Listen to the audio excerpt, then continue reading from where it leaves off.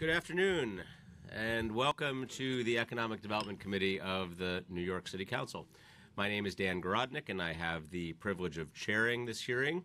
I'm so pleased that we are joined today by Council members Adams, Borelli, and Koslowitz. And to Council Member Adams, we welcome you to the committee. We're so glad that you are here. And, of course, always good to see Council members Borelli and Koslowitz. For some time now, New York City residents have been noticing an uptick in the number of empty storefronts along our streets. A favorite restaurant disappears here, a beloved small clothing shop there, and they are replaced by nothing. In many cases, businesses that have been at a location for decades are suddenly gone, with only a sign in the window, "Lost our lease," and then eventually store for rent.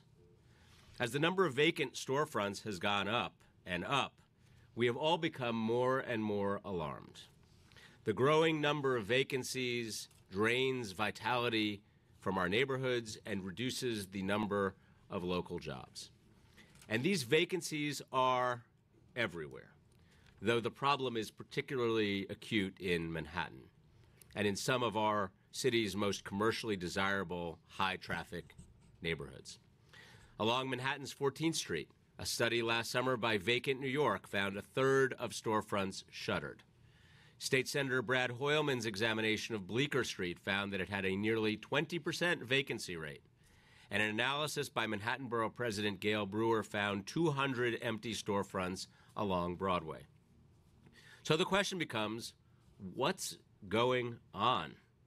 We've heard of many businesses closing when their rents were increased by 3, 4, 5 times what they were paying previously. That phenomenon acquired the moniker of high rent blight. We are seeing storefronts that had housed high-end boutiques, which had displaced local businesses and are now themselves gone. Yet now many storefronts have been vacant for too many months, making it obvious that stratospheric rents are no longer an option, and raising the question of why landlords would continue to hold such spaces vacant rather than lowering rents and attracting new tenants. What are the factors that motivate the owners of these spaces, and what can we do to change that incentive structure? We've also heard about the challenges that the retail sector faces quite apart from commercial rents. Online shopping has taken a real toll on brick and mortar businesses, as more and more people prefer to do their shopping from home. The retail sector is in a transitional moment, as companies that traditionally have relied on selling physical goods to customers in a physical space are forced to reconsider their business models. Macy's, an iconic New York City retailer, announced earlier this year that it was closing 63 stores nationwide and cutting 10,000 jobs. While these were not necessarily New York City stores and jobs, it is an indicator of the difficulties faced by the sector more broadly. As a city, we need to understand the forces driving the retail vacancy crisis so that we can craft solutions that will improve our local economy and our quality of life. Today, the City Council released a report with a number of recommendations aimed at supporting struggling small businesses and at developing new ones. With New York City's strong economy and unique character depending on these neighborhood shops, it is critical that we continue to push forward with other efforts. Some of the recommendations include establishing the Department of Small Business Services as the point agency for dealing with the vacancy crisis, improved data collection on vacancies, adjusting land use policy and creating financial incentives to facilitate renting out spaces.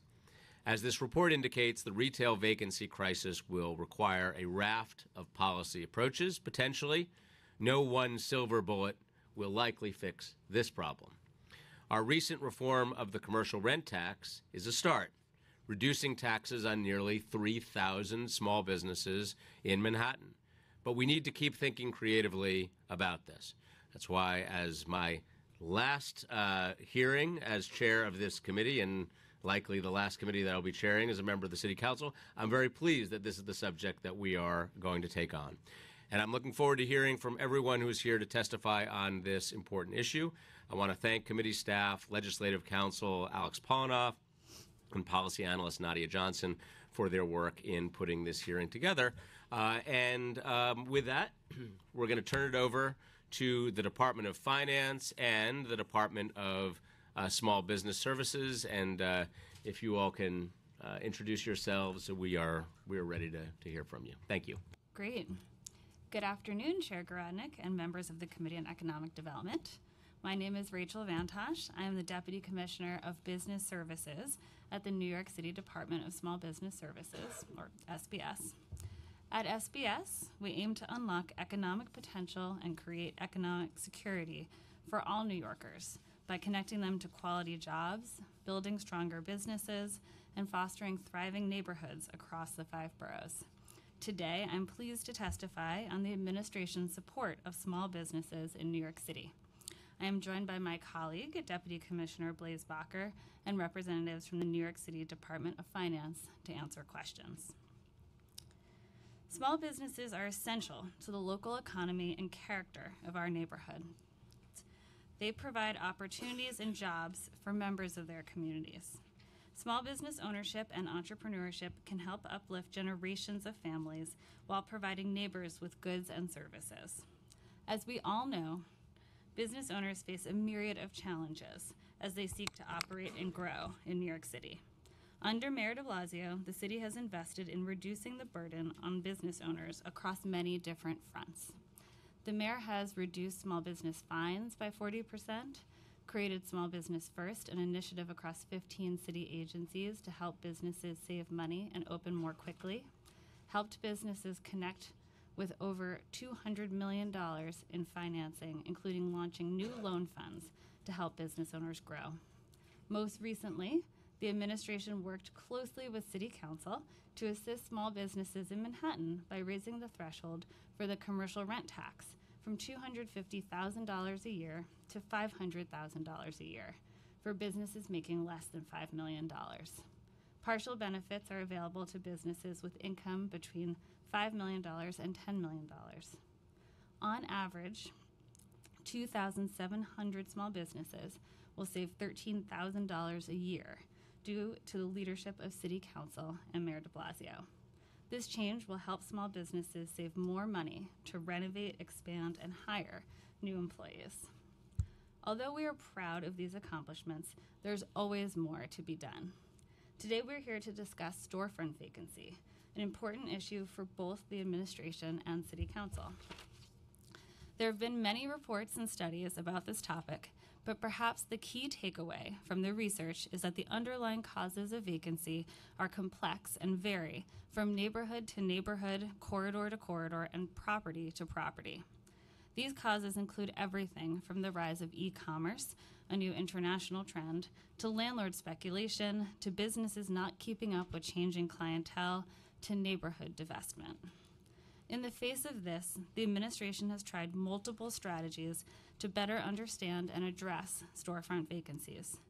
First, as mentioned, the city has committed significant resources to help small businesses be competitive in New York City, better ensuring their chances of growth. This fiscal year, SBS alone served nearly 10,000 entrepreneurs, connecting them with services citywide. We've also made a concerted effort to bring city services to communities through council-supported programs such as Chamber on the Go, which has reached over 7,000 businesses to date. Also in partnership with City Council, SBS has sought to combat commercial tenant harassment and unequal commercial leases, 2 potential causes of storefront vacancy. SBS provides direct assistance when commercial tenants experience issues with their landlords to empower business owners before they are pushed out. SBS offers commercial lease education workshops to help business owners better understand the components and implications of signing a commercial lease. After developing an understanding of lease negotiations, businesses in the process of signing a lease can use SBS's legal assistance services. This initiative connects business owners with pro bono attorneys who will review the business's lease and point out any concerns that should be addressed. These services, along with Councilmember Cornegie's commercial tenant harassment legislation, show the city's commitment to correcting the power imbalance between small business tenants and landlords. Since launching our commercial lease workshops, we've served over 500 businesses. By talking to business owners and reviewing actual leases, we hope to not only address an acute business issue, but get additional information on practices perpetrated by predatory landlords to push out commercial tenants. This ranges from hidden clauses in leases to landlords shutting off water and changing locks. We will be analyzing this data and would like to work with council to develop long-term solutions to these issues. In addition to landlord-tenant tensions, another potential cause of storefront vacancy is that existing businesses are unable to adapt to neighborhood change and are therefore no longer a viable business in their existing space. The city is working to combat this issue and preserve long-standing legacy businesses through a new program called Love Your Local.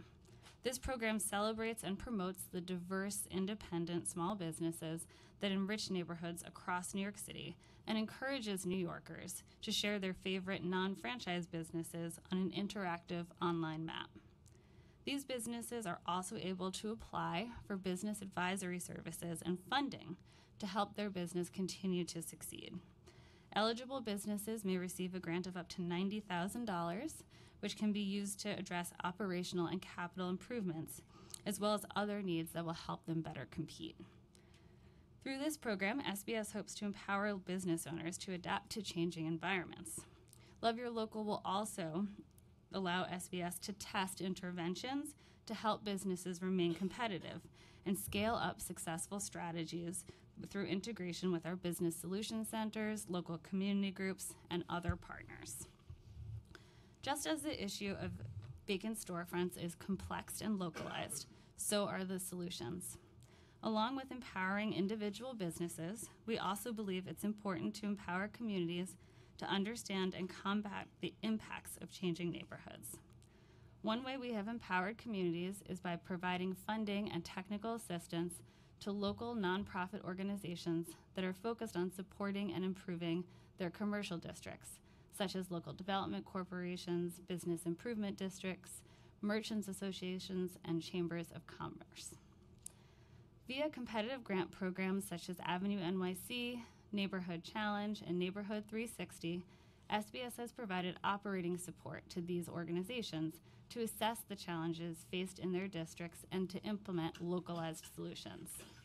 For example, SBS has provided grants to organizations taking on business attraction and retention activities that include conducting local market analysis and retail leakage assessments, gathering a baseline inventory of area businesses and storefronts, determining local resident preferences via consumer surveys, creating marketing collateral for use by local property owners and retail brokers, coordinating events for brokers or potential retailers to showcase storefront vacancies, conducting door-to-door merchant outreach to assess the need for lease negotiation assistance, and any number of other marketing campaigns, events, or promotions that help to boost local foot traffic and promote commercial activity. These types of activities have empowered organizations with the resources to experiment with solutions at relatively low cost in a manner that is most responsive to the neighborhood's particular challenge. SBS and the administration are committed to understanding and tackling the complex local issues causing storefront vacancies. We hope to continue to work with council to develop solutions. Thank you, and I'm happy to take any questions. All right. Thank you very much. We appreciate your testimony, and we appreciate your being here today. And I'm gonna start off. I'm gonna challenge you just a little bit on some of what you said. Most importantly, the hearing today is about the economic impact of vacant storefronts, and what I heard in the testimony was mostly a variety of things that SBS has done to try to help businesses over time. But I didn't really hear a whole lot of urgency in your testimony about the problem. So the first question I would ask is, do you accept that we are in a retail crisis in New York City today? Yeah, if the administration agrees that vacancy is an issue for sure, and a very important one. One of the challenges that we have is really measuring the impact that this is having across the city. We don't have scalable ways to collect data on storefront vacancy right now, including not just counting, but understanding all of the underlying causes. And it is something that we have been discussing ways to better understand, and we're happy to work with council on that. The stats that we have suggest that, at least in Manhattan, over the past 5 years, vacancies have gone up from 2.1% to 4.2%. Do you accept those numbers as accurate?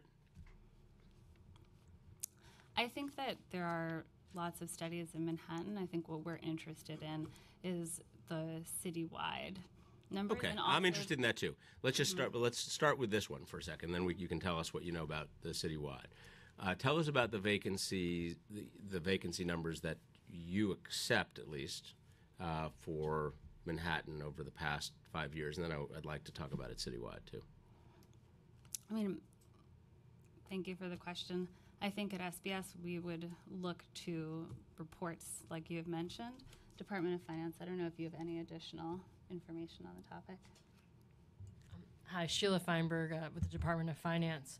I think we would just look at the data again. I think one of the issues with this is that we're trying to collect different sources of data and trying to come up with a complete number, but we don't have that just yet. So we would want to, I know that you just released your report. We have to take a closer look at it before we can confirm anything in it. So the city today has no way of measuring itself the number of vacant storefronts. Is that accurate? We've had some success with localized solutions since we believe this is a localized issue. We've done commercial district needs assessments, business improvement districts provide annual reports, but we're actively looking for ways to not only understand just vacancy rates, but the underlying causes. Okay, so let's talk about those underlying causes for a second, because I think that's really what you want to add. Something I would just add, I think in addition to not having the ability to collect the data, I think there has been sort of an underlying question for us, like when this data is gathered, either by the private sector or by studies that have been conducted, how we define vacancy. I think that's an additional challenge in regard to whether is a space visibly vacant? Do we know that the space is vacant because a property owner is holding it vacant? Is a lease signed, but a build-out hasn't begun? So I just think it adds another level of complexity to. What's the right way to measure that? Let's say that we can stipulate to the fact that there is a complexity there on how exactly you measure whether it's a good vacancy because something is about to happen that's better for a neighborhood, or a bad vacancy that it's been sitting empty for 2 years. How do we measure that? What's the right way to do that? I think that's what we're also figuring out and determining. I think up to this point we've had our local partners and communities look at this in a very local way. So they're essentially, I think there's sort of different mechanisms they're using, and in those cases where we have community groups that have relationships with property owners or tenants, they tend to have a sense of what is actually happening on the ground, and therefore we've used a mechanism to help them deploy a localized solution to address that issue. I think on a citywide basis, I don't think we have at this point figured out a mechanism by which to assess that or measure it. Okay, well that's important. I think it's very important for us to be able, if crafting solutions, to be able to measure the problem in the first instance. And it sounds like the city's leaning heavily on local partners to help deliver this information, but having our own ability to measure that, I think, is also it's very important. Let's talk about the timing of what has happened, because it sounds like at least there's agreement in principle here that we are in the middle of something that is unique and different and problematic for New York City, not just a cyclical trend. So help us identify when this problem really started picking up in earnest, if you can.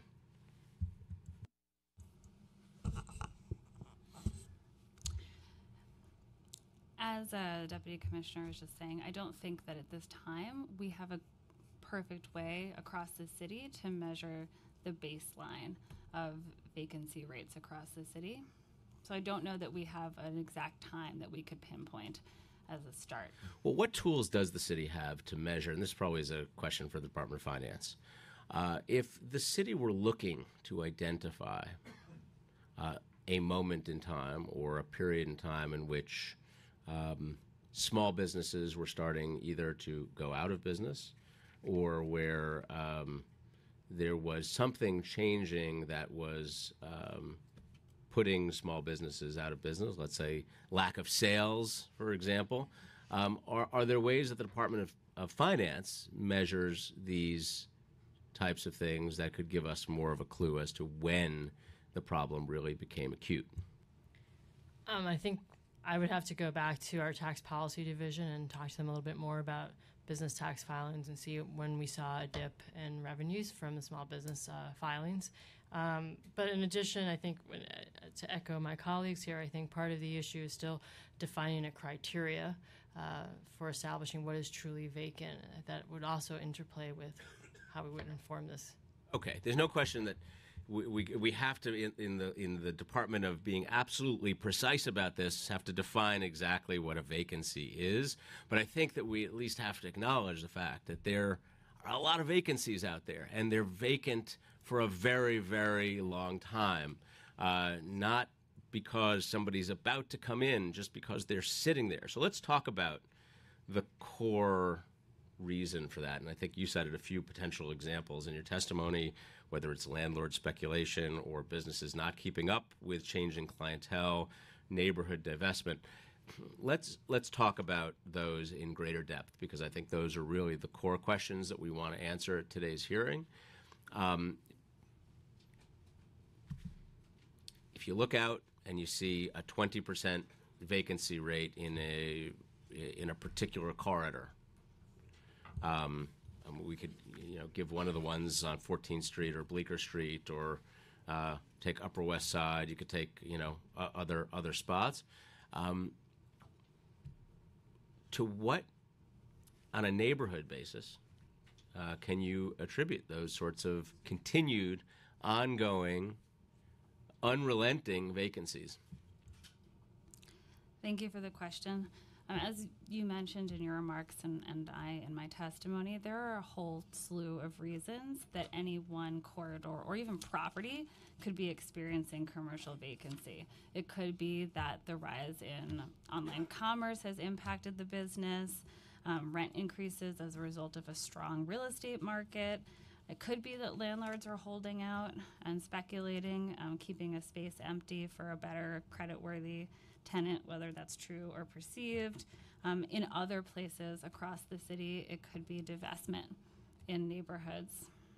So there's a whole range of reasons, and it could vary even within one corridor. Right, but I guess I would look to the Department of Small Business Services to answer that question and to say, well, which of those reasons is the prevailing reason? Let's just take Bleecker Street as an example. Is that an example of neighborhood divestment?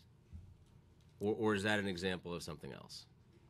I think that, as I've stated in the testimony and in our conversation here, that we don't have a perfect way, except in areas where we have local partners to do some of this work to understand the underlying causes at a corridor or specific property level. And it's something that we're committed to finding the tools to do well and across the city. Okay, let's talk about the different categories then for a second. What can you tell us about landlord speculation? Describe what that looks like, what you've seen, to the extent that you've measured it at all, or to the extent that you've used local partners to define what that looks like. What are you seeing in terms of landlord speculation? Thank you, Deputy Commissioner. I mean, again, I would say in terms of what we are seeing, I think we have similar sort of anecdotal information and sort of studies that we've seen that attest to this issue. I think what I could say, what SBS has been able to pull is typically, so it's in districts like you referred to, like 14th Street or others in your district, would be our business improvement district partners. And I think in that case, we have relied on them to gather that information where they can. The capacity to do so varies dramatically, of course, in these organizations. But where they can, I think we've heard this issue that speculation is a factor, just based on the perception of neighborhood change or things to come, or literally what they are hearing their colleague or their next door neighbor got in rent, and they want to get that same amount of rent. So I think there's a lot of conversations happening on a local level that cause additional speculation. Where our partners have attempted to address that issue is literally door-to-door conversations with property owners to temper their expectations, to provide some data where they have it, where they can actually perhaps provide a reality check where merited, that that they should be willing to accept. The opportunity cost of leaving their space vacant is problematic not only for their property but for the neighborhood as a whole and the commercial district as a whole. So we're seeing that, and we're seeing bids attempt to tackle this issue. But I think again, it varies so dramatically on a neighborhood by neighborhood basis that I don't think we're able to draw a conclusion citywide. Is there a particular neighborhood where you believe landlord speculation is most significant or rampant? I guess I can't say that I've looked at the data enough or have enough data, I guess I should say, is more accurate to make that conclusion. But I think walking the city, I think I see what you see, and I see that there are clearly neighborhoods where it has ramped up in recent years, where in the past we saw vacancies in neighborhoods, perhaps not in the sort of central business district or in Manhattan as much. We saw it in neighborhoods that had suffered disinvestment, and that's where over the course of the last 5 to 10 years, the city and SBS developed tools to address that type of vacancy, and that's where we've really been able to invest a considerable amount of resources in community partners to address that type, that vacancy that I think came about for other reasons. And I think now we're all, need to work with the council to develop those kind of tools to address what we're seeing happening right now. And I would just add, we are taking a proactive approach to helping combat this as well. In the case of something like a landlord beginning to speculate or neighborhood change, we believe one of the best ways to combat that is through helping business owners have good leases on the books. So we're not waiting to see large swaths of vacant spaces before we're going out to business owners and talking to them about what they should be looking for in leases, negotiating leases, etc. Okay, I'd like to note we've been joined by council members Barron, Cornegie, and Richards, and in a moment I'm going to go to council member Koslowitz for a question. I did want to ask you about the other two categories, or really neighborhood divestment. I think we can put in its own category, but the issue of businesses not keeping up with changing clientele. Does that also include, online shopping, right? You don't have any more people to sell to because the people you used to sell to are now buying things online. Is that included? Absolutely. What else would that include from your perspective? So, as you know, the work of the Department of Small Business Services includes supporting businesses when they start and grow and helping them to adapt all across the city. So this is something we're constantly looking at. Changing neighborhoods could include changing demographics, seasonality. It could include rise of e-commerce, and we work actively to ensure that all of our programming helps businesses adjust to these changes. Right now, we have already started to include education around e-commerce, getting businesses to put their businesses online, sell their products online, and we've also done that in a more intensive way through programs like Love Your Local, where business advisors will look at everything like table turns and the amount you're spending on your products in order to help businesses adjust and adapt to neighborhood trends that are changing. The way you described the Love Your Local program was helping businesses that are no longer viable in their existing space. Why is the city spending time and resources on businesses that we have concluded based on, I guess, the data that is actually available to us, that they're no longer viable? Great question.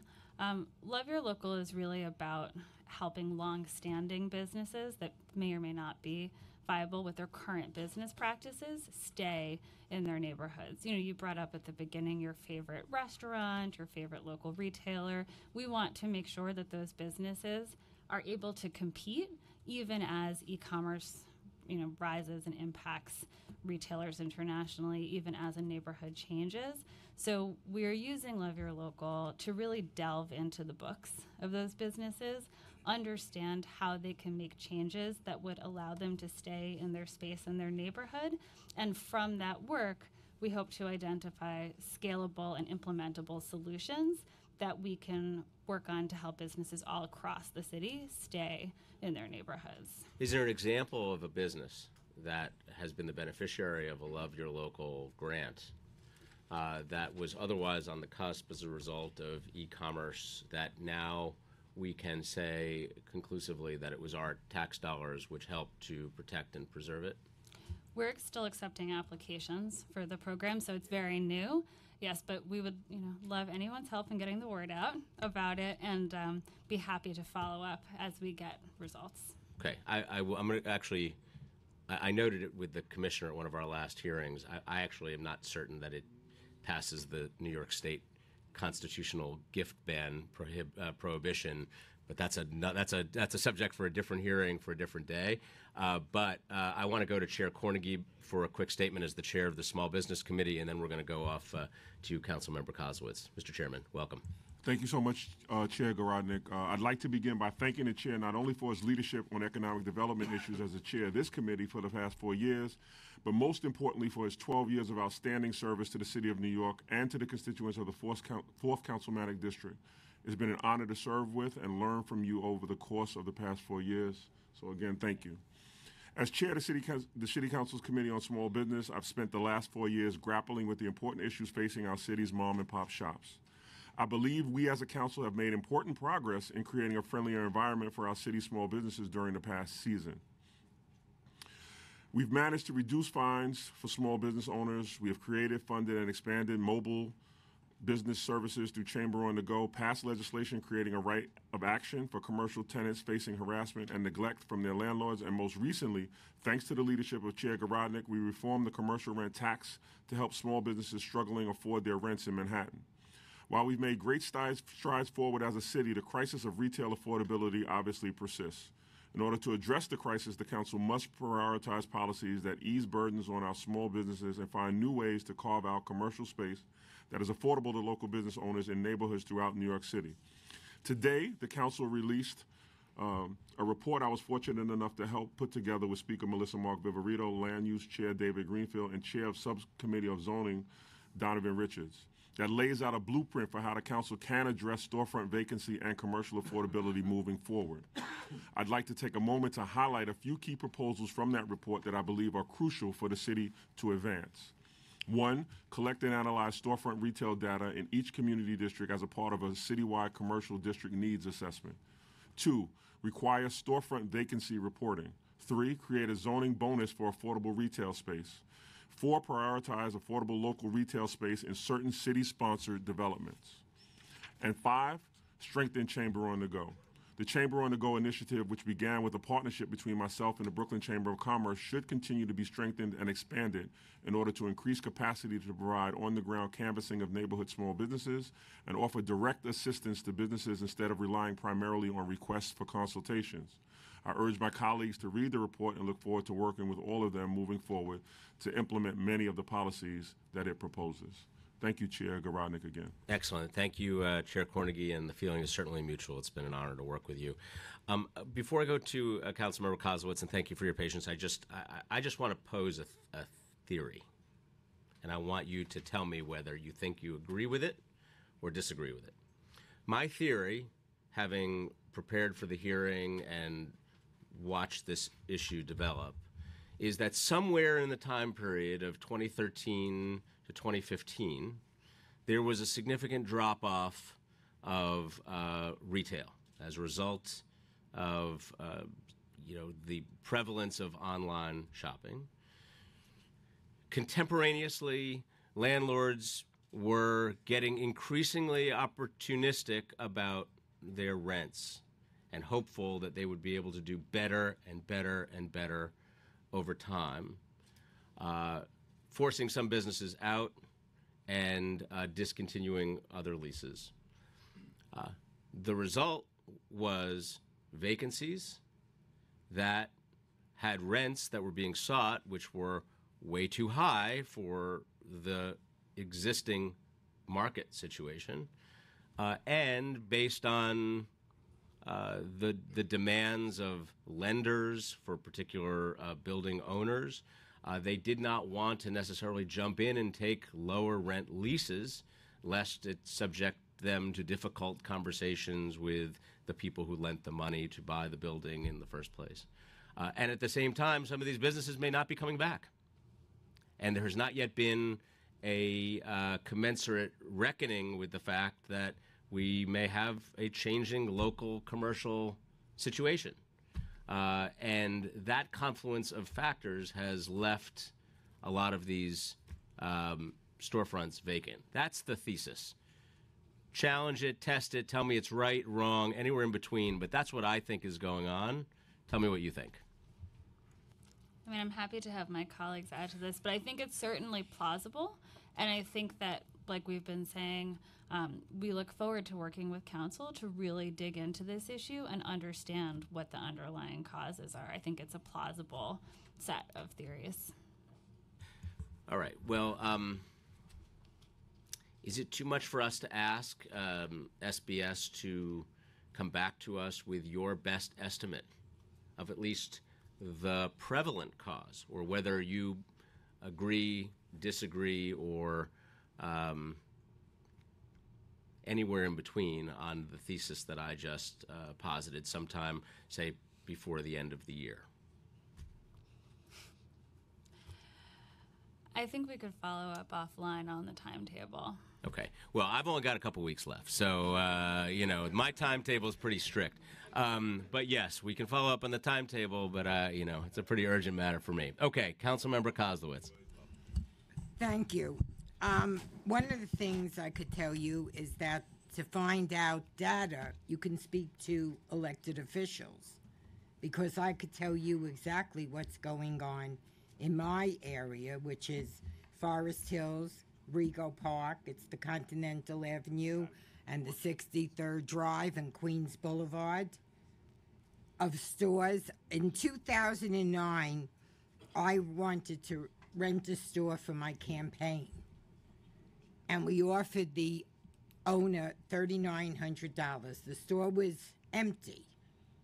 Well, 8 years later, the store was just rented this past September. So for 8 years, the store went vacant. On 63rd and Queens Boulevard, we had a topless bar called Wiggles, and that has been vacant for years. And I'm living in my neighborhood 55 years, and I have seen a change in my neighborhood. There was a frozen yogurt place on Continental Avenue. We called and asked what the rent was going to be, because the place was going out of business. $25,000 for not a big store, maybe as big as this room or smaller. You have to sell a lot of custard to pay $25,000, and it went out of business. And this has been going on. We know what's going on in our neighborhood, so you can get data from us. I speak to the landlords in my community all the time. I have a doctor who's calling my office. His landlord wants to throw him out, and he wants to collect taxes from years ago. He wants to go all the way back and collect taxes that he did not pay and was never asked to pay, and all of a sudden now he wants to pay taxes. And he did it to the bakery also there. So something is out of hand. Something is out of hand how people can get away and harass these people who are trying to make a living. We used to have beautiful boutiques on Continental Avenue and Austin Street. People used to come from all over. It's changed drastically, and I'm not just the only one telling. All my constituents call all the time and say it's changed. So something has to be looked into to see why this change is happening and not just continue to allow it to happen. It's happening in my area, I'm sure in a lot of my other colleagues' areas, in every borough. In every borough, this is happening.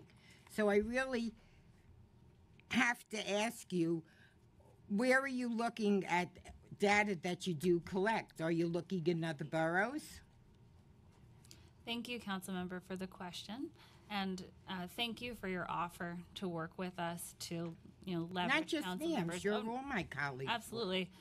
I mean, as we have stated, the administration and SBS is extremely committed to getting to the bottom of what is causing storefront vacancies. We know that it's a local issue, and I would love to speak with you to figure out ways to leverage council member and resident intel across the city so that we can really understand what's happening all over at a local level. I think we have to sit down with the landlords and ask them why they are doing this. What benefit are they getting to having a store empty for 8 years? 8 years. Mm-hmm. That's a very long time. And what makes them not try and rent the store? I mean, all of a sudden, in September, the one that was vacant for 8 years, all of a sudden he rented to a hearing aid place. So I'm curious to know what took 8 years to do. We agree. Also curious, and would be happy to work with you to speak with landlords and identify different issues. And I have to just say that the commissioner has been wonderful from SBS. He has been out to my community, and we have worked with, we were trying to do a bid on Continental Avenue and Austin Street. So he has been very cooperative. But after that, we just have to find out what is happening, what's going on with all these landlords that just, they don't care about the neighborhood. They don't live in the neighborhood. Thank you, and we look forward to working with you on that. And I just want to say before I leave, I have another hearing downstairs. Dan, it's been a pleasure working with you. I know you're not going away, and I know I'll be seeing you, but thank you for everything you've done. Thank you very much, Karen. I appreciate that. On to Councilmember Richards.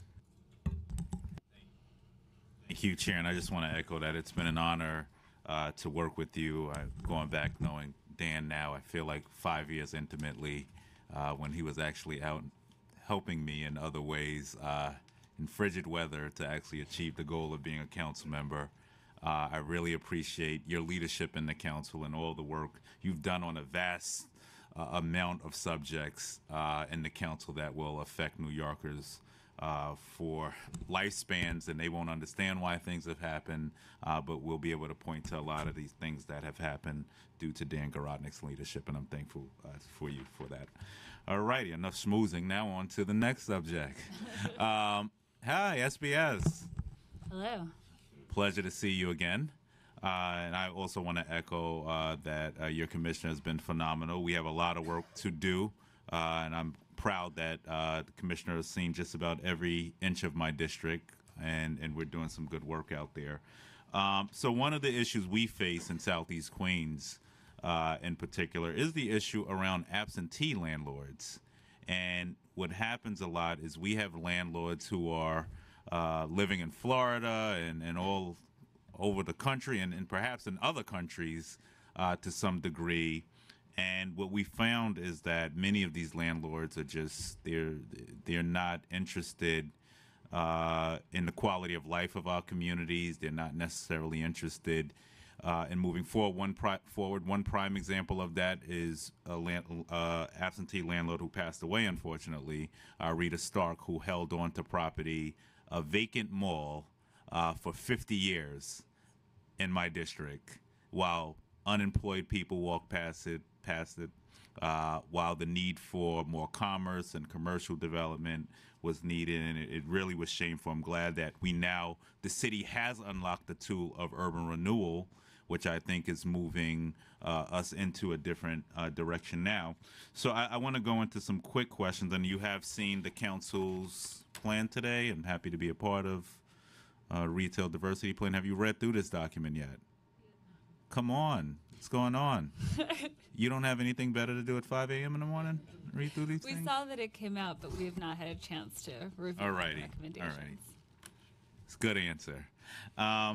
So one of the things I've spoken about, and this is not necessarily in this report, is a vacancy tax. Has there been any conversation around entertaining a vacancy tax on particular establishments that are vacant and where absentee landlords have no interest in really ensuring that storefronts are improved or that businesses are coming in? Thank you for the question. What is the administration stance? Are they open to a vacancy tax on some of these properties? Because quite frankly, for people like Rita Stark or the Stark properties, God rest her soul, the only way to ensure, I feel like they will move forward is to ensure that there is some punitive measure perhaps attached to it. So have we thought about a vacancy tax? Hi, Sheila Feinberg. And that's tax base we're also losing in the city that I'm certain we could use. So has there been any thought around that? The city's looking at a number of possible solutions. I think that's on the table for consideration. We are aware that other municipalities have started to think that way as well. We haven't made a decision yet, though. When will you? We're still reviewing it. Okay. We'll be in touch. In the report, we also spoke of a road or a vision where we thought SBS, a scenario where we thought SBS could actually file land use applications related to retail. Have you thought about that?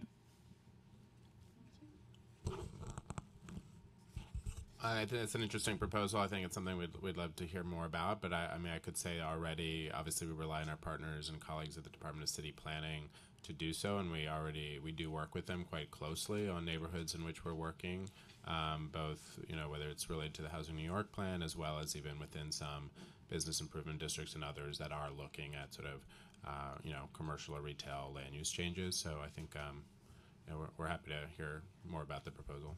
Okay. And then the Fresh initiative, let's go through that quickly. Where are we at? I know we've been talking about this for over a year now. Has there been any progress on the expansion of Fresh? I know that we're going back and forth with the council. Interested in knowing when will we put this to bed? Thank you for the question. I mean, we are, as we've said, interested in all different types of solutions that make sense on a neighborhood by neighborhood level, and happy to follow up with EDC about any updates on Fresh. Okay, that'll give me all the political answers today. Let's see.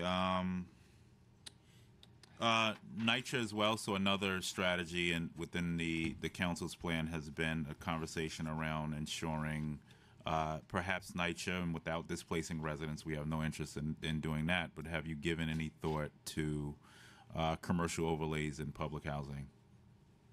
Opportunities, a lot of opportunity in public housing that we have not thought about, and it could be controversial. I'm not saying yay or nay right now, but has there been a thought process in place to maximize more opportunities, to create job opportunities and food access opportunities in NYCC? I could say, I think it's again an interesting idea. I know certainly some NYCC developments already do have retail overlays when they do front a commercial district, and they certainly have been really helpful opportunities both for local small businesses and job creation. So I think it's an interesting proposal, and we'd certainly love to hear more about it and speak to NYCC about it. Another political answer. All righty. Bids. So historically bids, and I'm happy we now have the JFK Springfield industrial bid. But what I find is in a lot of, and I know that it's a tricky situation because local businesses would have to pay in, but one of the things that would attract people to business districts is making sure that the business district is attractive.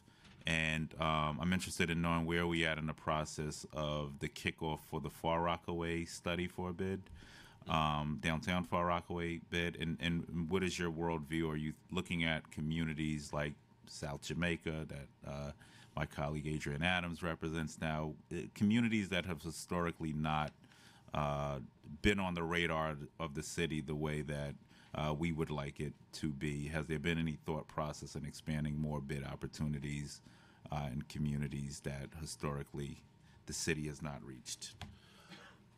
Yeah, I'd be happy to answer that. I think, as you and I have spoken numerous times, I mean, the SBS sees the bid process and the bid formation process as very much a locally driven effort. So we are always open to speaking to any of our council members or community groups that are interested in forming a bid in their commercial district. We do often rely though on sort of our council member colleagues as well as a community group, be it a local one or a borough-wide entity that is interested in taking the lead in the effort. It does require considerable, as you know, bandwidth to do this kind of work. Ground to ground, door-to-door organizing in a commercial district, it can take well over 2 years. So it's not so in regards to downtown Far Rockaway, as you know, we are working to get sort of the resources to do a commercial district needs assessment there, and then work to do sort of a feasibility study for a bid, given that we would like to ensure that there is the commercial and retail density to support a business improvement district. And as you know, we work with RDRC and are having ongoing conversations with them about how we might take on that work next year. I think as far as I can't speak to the other part of the Southeast Queens that you've spoken about, but I think, again, if there were a borough-wide entity or a local group that is interested in taking on that effort, certainly something we'd love to speak to them about. Merrick Boulevard as well. And I'm just going to read some astounding facts because so we released this plan today, and it speaks of zip codes with the lowest access to retail. And there has not really been, in my purview, a strategy that has really been put in place to really address this issue. So I'm hoping SBS is really going to look at the council's plan and look at it seriously and figure out ways to creatively or innovatively look at solutions to addressing this. So, for instance, zip codes with the lowest access to retail, Harvard 11692 for 15 establishments with a population of 1,236 individuals. East Elmhurst, 45 around establishments, population per retail and restaurant establishment, 858. And the list just goes on. I mean, Laurelton, retail and restaurant establishments, 64. Population per retail and restaurant establishment, 608. So the things we've laid out here really are, I feel, blueprints, a good blueprint to really getting us to a place. I know Manhattan is very unique. So more unique in a way than Southeast Queens is. The city's a very big place, so one shoe does not fit all sizes here.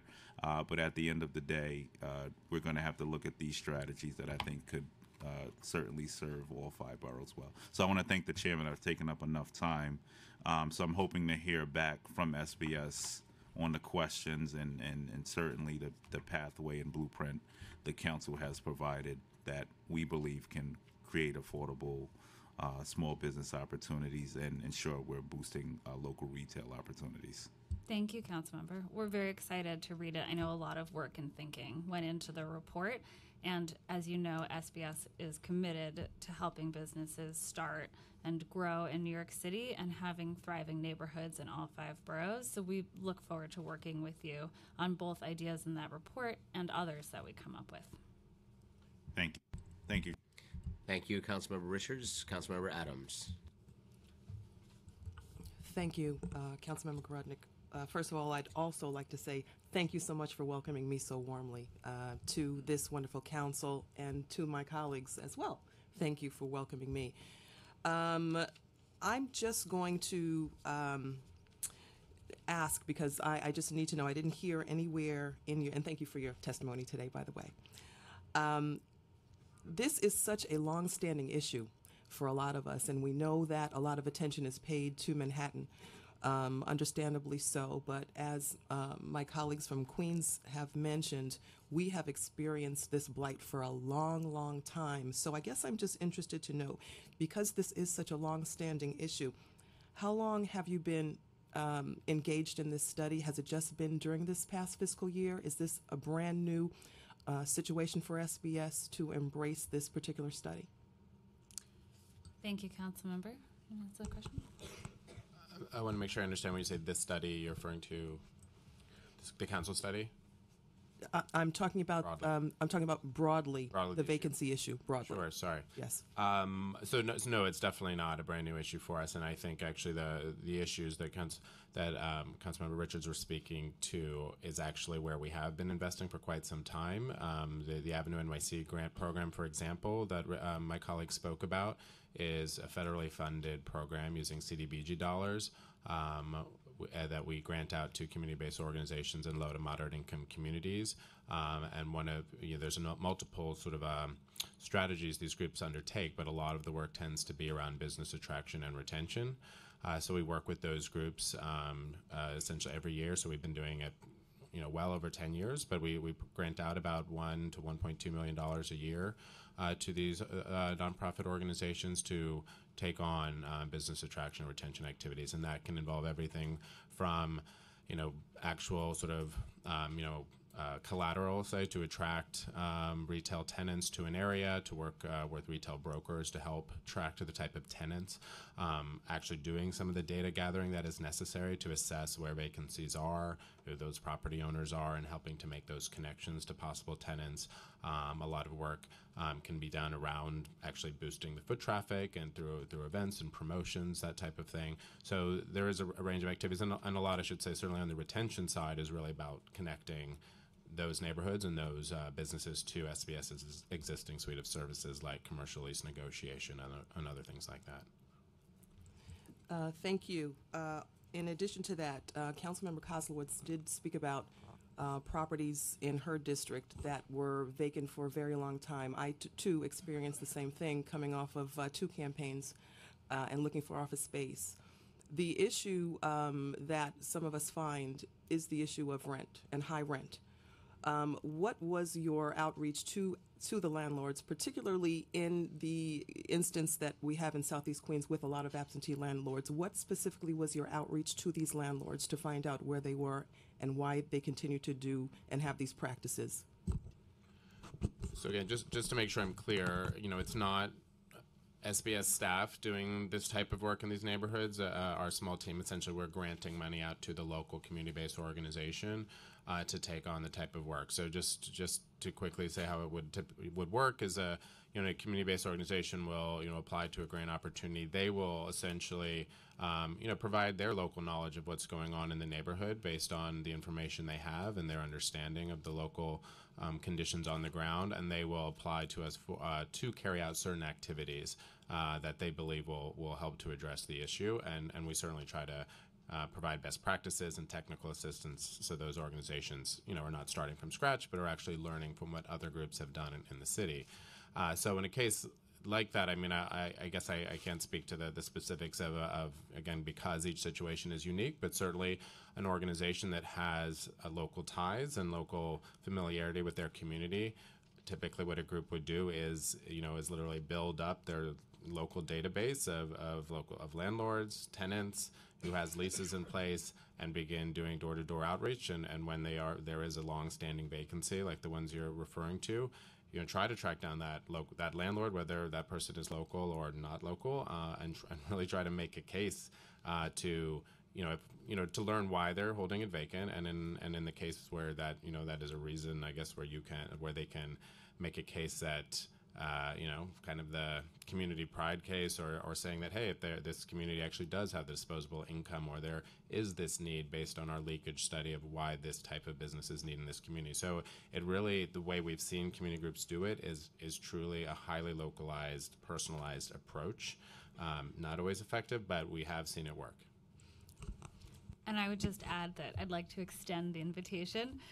We'd love to work with you and leverage council members all over the city to reach out to landlords and really get at what are the underlying causes of vacancy in your district. Okay, great. That actually pulls on to the next kind of part B to that question. Are you satisfied with those results of your outreach? So again, I would say the groups, so just to give you, I do have some numbers just to give you a sense. So we funded essentially, actually I'm looking at the wrong data, but we'll typically give out about 40 to 45 grants a year to organizations. It's not a huge amount of money. It's about $30,000 typically per grant to these organizations. We have seen for those groups that we fund business attraction and retention work that they report back to us on average that they're between 6 and 8 businesses a year that they are able to either attract or retain in that district. So I think we are satisfied with the results based on the investment we've made and the investment we have from these federal dollars. But I think it's a program that certainly could we get more federal money for this purpose, I think would be valuable. Okay, thank you. Oh, sorry, did you have something? I was just going to add that I think, as we've mentioned, we're looking for scalable ways to, across the city, regardless of community groups, get access to this information. So I think my colleague would agree that we could always do more to get better data, and we look forward to working with you on brainstorming ideas to make that happen. Thank you. I will also echo the remarks of my colleague, Councilmember Richards. I think that you really, really need to take this to heart. It's going to be a fantastic resource for you, and I encourage you to really, really use this as your blueprint. Thank you very much. Thank you, Councilmember. Councilmember Richards had one point to add. And I just wanted to add, we keep hearing we should do all this great work, and with limited staff, and we got a lot of work to do. SBS also has more of an obligation. I understand the limitations on staffing, but perhaps that's a budget conversation we need to have, on how does SBS get out there and do this sort of outreach and look strategically in areas like Merrick Boulevard and areas like South Jamaica. And I don't want to say do your job, but figure ways to be creative, because for us to chase down absentee landlords, we don't have those sort of resources, but it's something your agency is certainly tasked with. Not saying you're not doing it. We appreciate the mobile unit. It's been great. You were in Far Rockaway, I think, just a day ago, but really doing a little bit more, a deeper dive into why these particular retail destinations, as they should be, are suffering from absentee landlords. Thank you, and thank you to Council also for giving us additional resources to do programs like Chamber on the Go, which has enabled us to get out to corridors all over the city. So appreciate that and all of our partnership to date. That's great, but let's get to the landlords. Sounds good. Let's figure that out. Thank you, Councilmember Richards. Councilmember Barron. Thank you, Mr. Chair, and thank you to the panel for coming. Now, we've heard discussion about some of the reasons that these storefronts are vacant. High rent, the commercial rent tax, and people not being able to, the tenants not being able to pay the rents. And we've heard about the e-commerce. I want to ask a question. Has your agency been able to have any kind of metrics or have any data that draws parallels between those storefronts that are being warehoused, deliberately kept vacant by the owners who perhaps have some speculative view towards the increased rents which they will get as areas become gentrified?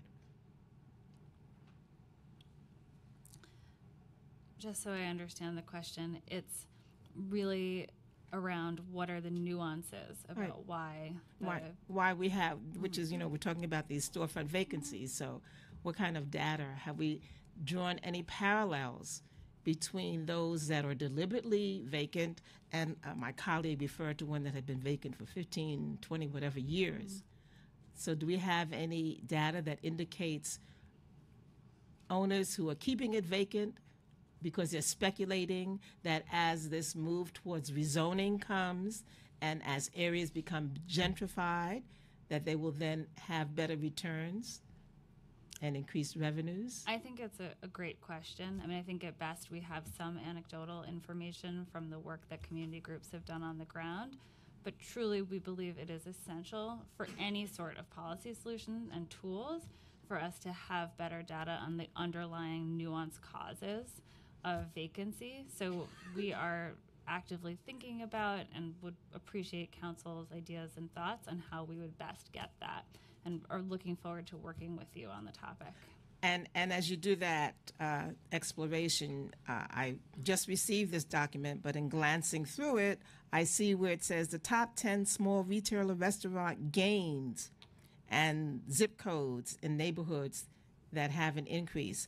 And at the bottom of the list is 11208, Cypress Hills, East New York. And as you may know, that was a targeted area. It's been targeted for about the last 8 years at least for rezoning. And that's included in the increase here. And it says 209 small retailers and restaurants in 2012, a change of plus 96, which represents 85%. So I think that gets to the point that I'm trying to raise, that there are people who are definitely owners who are definitely speculating and willing to have this vacant space so that when this rezoning comes in and when these opportunities come in to increase their revenues, then they're willing to offer this space up. So that's something that I think we should look at as well. Thank you, and I do have another hearing, so I have to leave. Thank you. Thank you, Councilmember Barron. And I'm going to finish up with just a few last questions. From my understanding from our colloquy before is that perhaps SBS does not have the data necessary to say which boroughs have been most impacted by vacant storefronts. Is that accurate? Yes, I think that's accurate. And you also had said before that the city does not itself track vacant storefronts. Is that correct? That is correct as far as I know. Would there be a benefit to the city to actually having that information?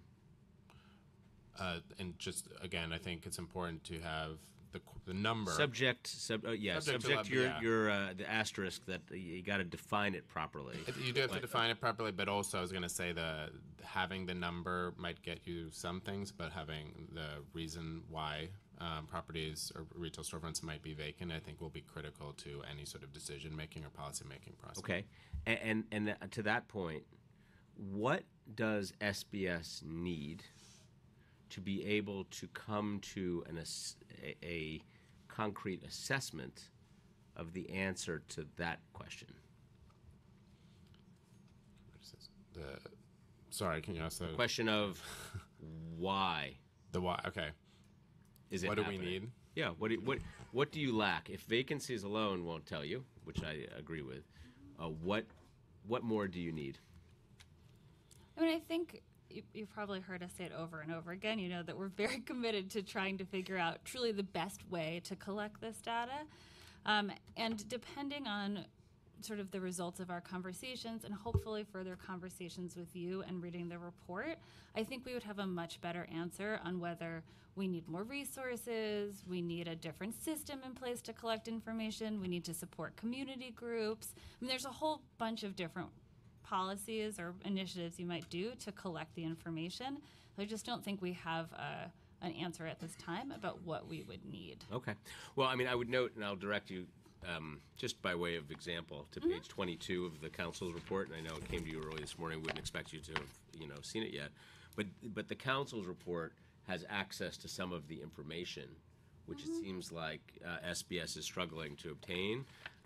For example, the change in retailers and restaurants with revenues less than $1 million by zip code, in which this red area here, of course, and over here is loss of 40 or more. The green areas have seen gains. So have a look at it. We should discuss this further, but I don't think that we're going to come out of this hearing with an understanding from SBS as to, one, whether vacancy stats are going to help you answer that question, and two, what exactly it is that you need to be able to answer that question. So that's a little disappointing, because I have a theory, but it doesn't sound like you're even ready to critique my theory. But I would like you to. So I think we do need to get to the core question of what's happening before we prescribe any policy solutions, and we're not yet there. Do you have any figures about revenues that are generated by small businesses, or money that's being put back into communities by small businesses opposed to chain stores? Is there any measurement of small businesses versus chain stores as to whether they're serving as multipliers in local communities? Is there any way that SBS measures that? So from the SBS standpoint, I could give you my thoughts, and I don't know, Department of Finance, if you have any modeling on that. I would say that we haven't done that kind of modeling yet, but that's something that I could bring back to our team and see what we can find out. And we have done some thinking on that. I don't have the numbers with me right now, but I'm happy to follow up on it. Okay, but as part of our end of year follow-up, I think that would be great. Sounds good. Okay, and lastly, do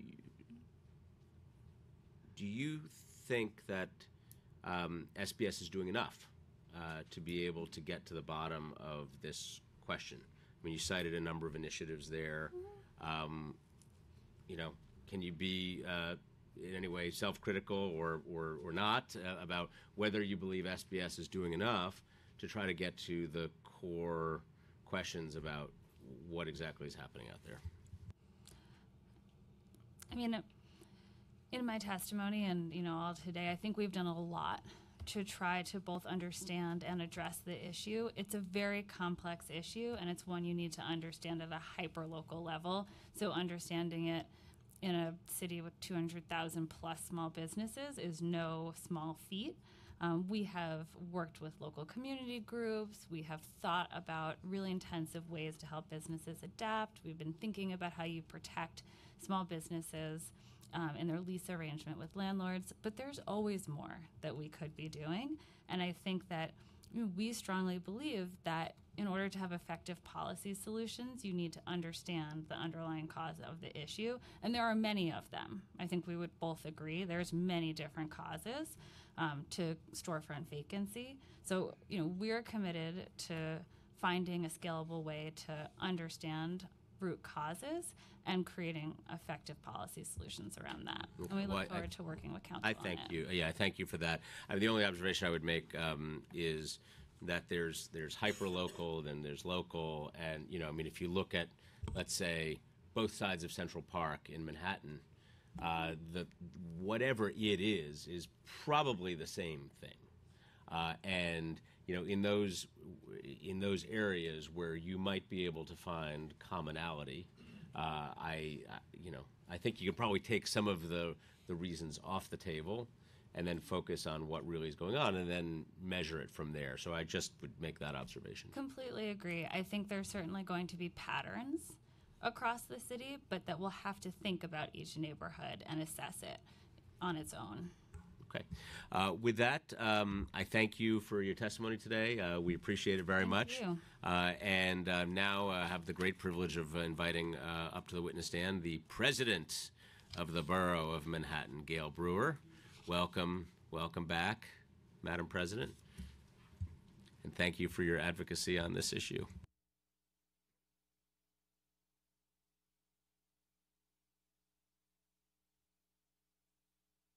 And whenever you're comfortable and settled, we're ready for you. Thank you very much. I'm glad to be here. I had to borrow somebody's glasses at the city council because I lost mine on the way over here. So I am honored to be here. I am Gail Brewer, and I am the Manhattan Borough President. And just like everyone else, there are no words with which to thank Chairman Gorodnick for his leadership. And I want to thank all the members of the Committee on Economic Development. This is a very important hearing, and I think you might know that I have spent a lot of my career fighting to protect storefronters or mom and pops or owner-operator through advocacy legislation and zoning, actually since 1985. That's a long time. Before I go into some points, I want to just a couple of comments about what I heard, because it is interesting. I do want to say to you, Chairman, absolutely the issues that you listed are part of why there are vacancies. There's a couple more as to numbers, vacancy being part of it, online being part of it, and rent being the number one. But also, some years ago, federal tax law changed so that co-ops, condos, co-ops in particular, can get all of their revenue from non-shareholders. So in other words, it used to be that 80% of your revenue had to come from the shareholders. Now it can come from outside. So a commercial is a good way, so then your maintenance doesn't go up. Now that's a good thing for the shareholders, for the co-ops that are on avenues where they have commercial tenants, but it's another piece of the puzzle. And the other one is new buildings. There are a couple ways of handling them. Obviously, where we have a rezoning, in my case, on the Upper West Side, we mandated that the stores be a certain size in the rezoning. It did not happen in East Harlem because there were other mitigating factors, but you can limit. And in Jerome Avenue, there has been limitation, particularly in support of those that are auto shops and kinds of uses that are needed for the kinds of jobs that they produce. So zoning, I think, can be a tool as opposed to not helpful. I just want to throw that out. But we don't have all the answers with any of these suggestions. And the final one is when you have a new building, the banks often say, quote unquote, I mandate that if you're going to get your financing, you need a credit-worthy commercial tenant.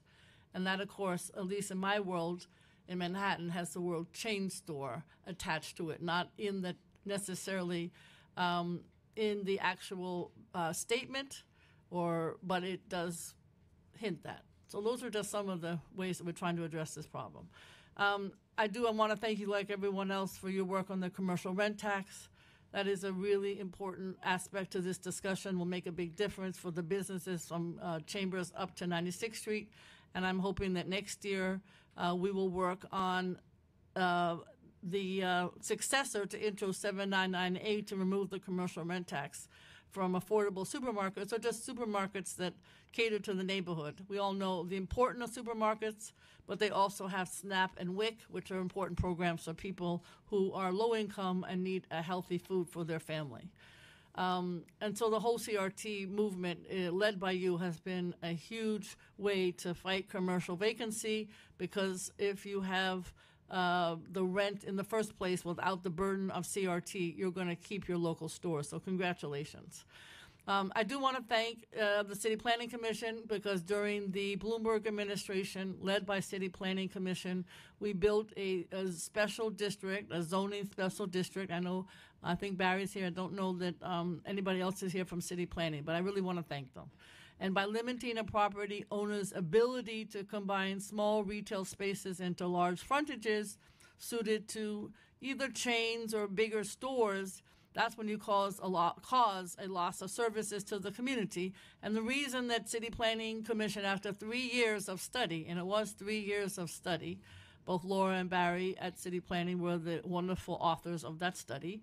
And what we learned was, because the West Side only has, as commercial avenues, Columbus, Amsterdam, and Broadway, whereas the East Side has York and First Avenue, Second, Lex, and so on and so forth, Madison. We had so few avenues, we were able to make a case for the fact that we needed a limitation of 25 feet for banks along a 200-foot storefront landscape, and about 40 feet, at least in Columbus and Amsterdam, for any new store. Obviously, those that are there stay. So I really was honored and pleased that in the report that was just released by the City Council called Planning for Retail Diversity, I know there are a lot of good suggestions in there, but they meaning the City Council staff, did an analysis of my enhanced commercial district zoning and the report found that the rezoning was, quote, successful in stabilizing the number of storefronts on Amsterdam and Columbus Avenues and preventing the displacement of existing businesses for storefront mergers.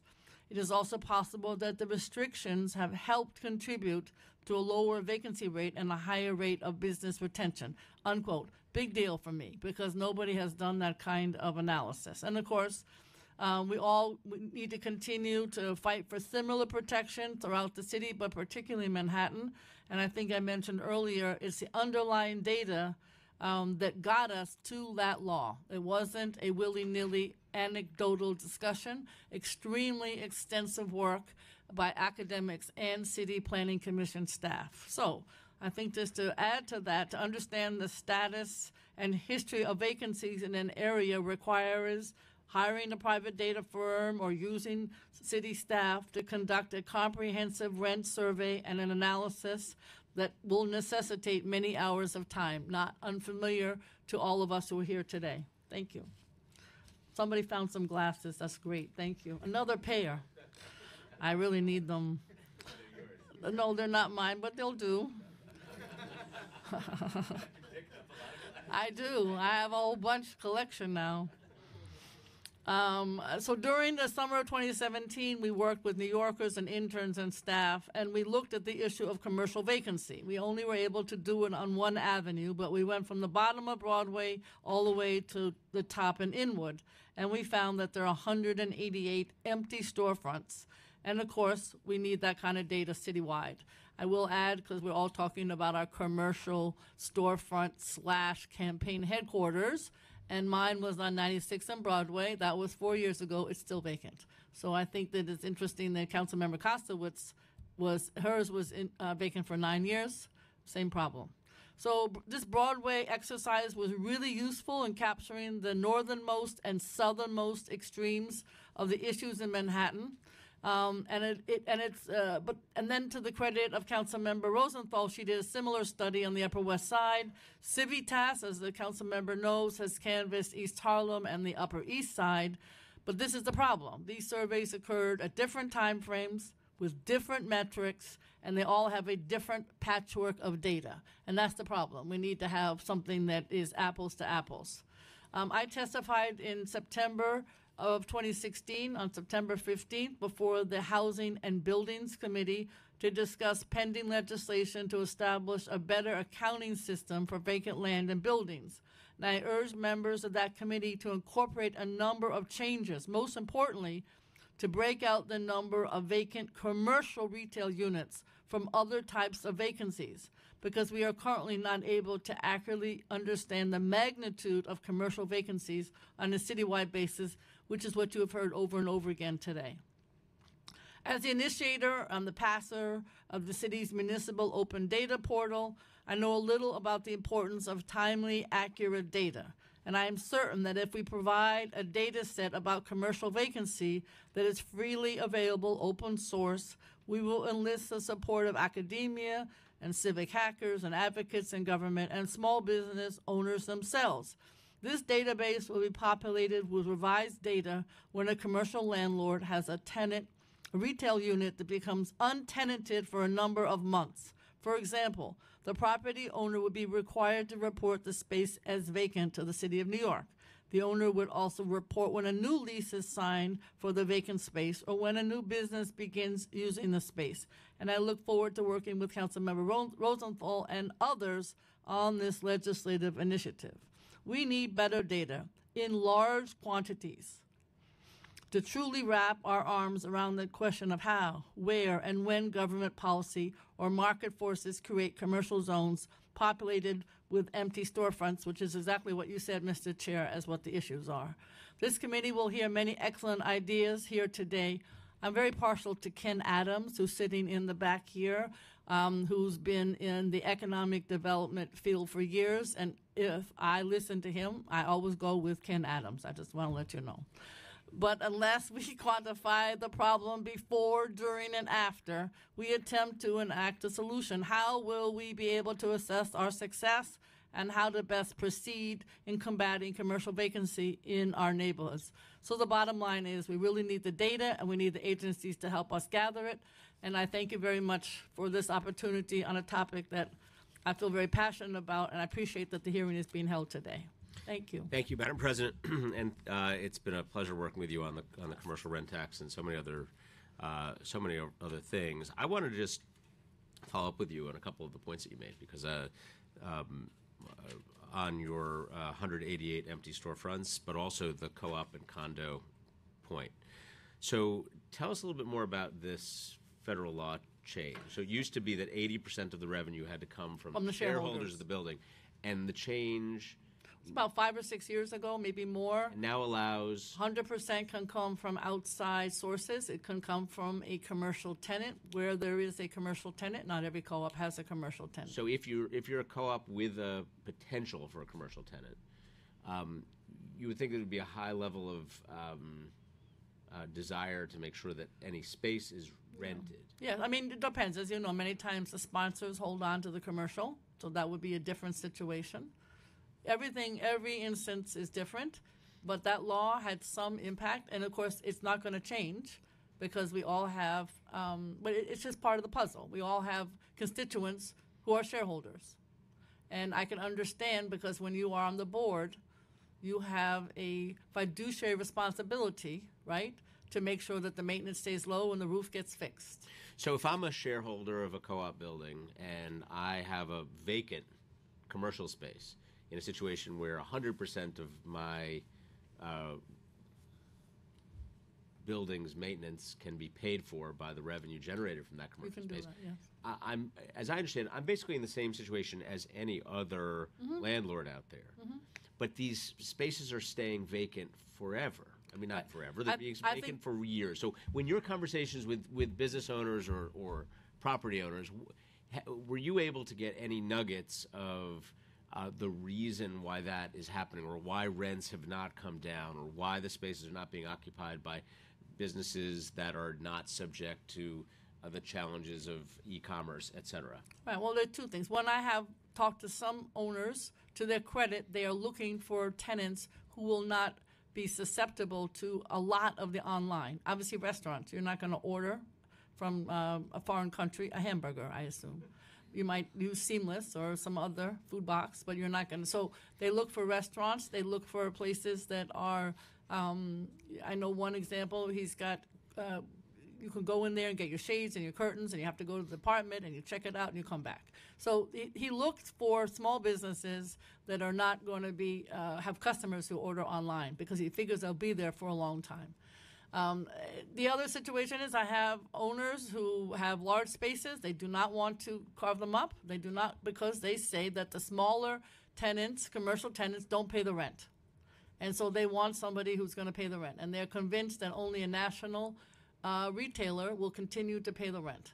So sometimes these stay vacant, that's what I hear, until they find that credit-worthy tenant who's larger than whatever was there locally. And I hear that over and over again. I know for a fact, because I have contacted and have a letter from the State Department of Taxation in New York. They don't get any kind of a write-off for having a vacant store. It is simply waiting for the larger rent. As I think City Planning Commission knows, I've had many people come to me in the Upper West Side, owners saying, Gail, can you give me a variance? Can you give me a way out on my 40 feet and my 25? Of course, I say no. But, they don't want to break it up. I don't have, I think in many of the co-ops, they do rent. I mean, I think they work at it because they would like to have the revenue. So maybe there isn't, most of the co-ops are rented, but they do have this new advantage. So you make an important point, because you and I hear this all the time. Is there some sort of a benefit that somebody's getting for leaving the storefront vacant?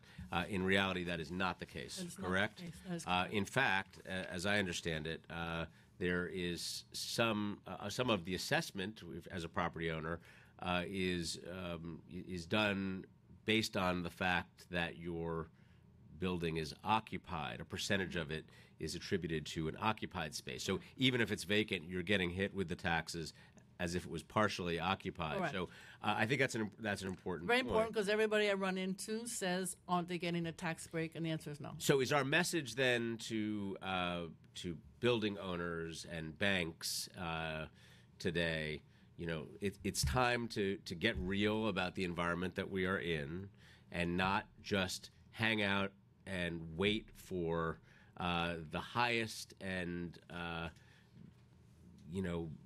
biggest chain store that you can find, but actually consider filling those spaces today so that perhaps the city will not take extra steps to regulate or do other things that could perhaps I think that's a good message. cramp their style. I'm a little bit on the stick side, and the carrot doesn't always work. But I would love to I think we need to have a discussion with Rebney and others and RSA, because I do know that even staff, because I've spoken to them, of those two organizations live in our neighborhoods and want the diversity. So it's not a them and us. I think this is a problem that we all need to work together to solve. I have no names, but people who are well known to all of us who work for these organizations and who want the grocery store and want the bodega and want the shoe store to be in their neighborhood, and they are seeing them disappear. So I think this is a topic that we can all work on together. But as you say, we have to have the data. We do not have this data. So if it's a stick that gets us the data, then we have to do that in the least penalizing method possible. But that without data, we're going to have a hard time coming up with, I think, solutions.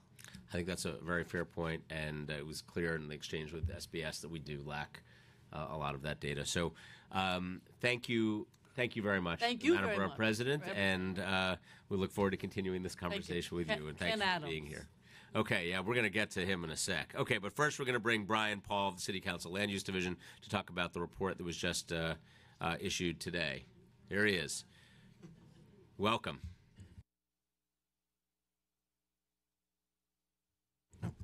See, I don't even know how to work these microphones. I'm usually over there. No, thank you. This is an unusual role. I work in the land use division, actually, but I did work on this report that we released today, so I'll kind of present. Give us the highlights. An expert witness, so to speak. Yeah. So the report is a detailed analysis of the challenges faced by New York City's storefront business owners and a comprehensive set of recommendations to protect and promote retail businesses. And much of this content directly relates to this topic, economics of vacant storefronts. And I've submitted the full report for the record, but I'll try to run through the most brief relevant things that come out of it, because it is pretty long.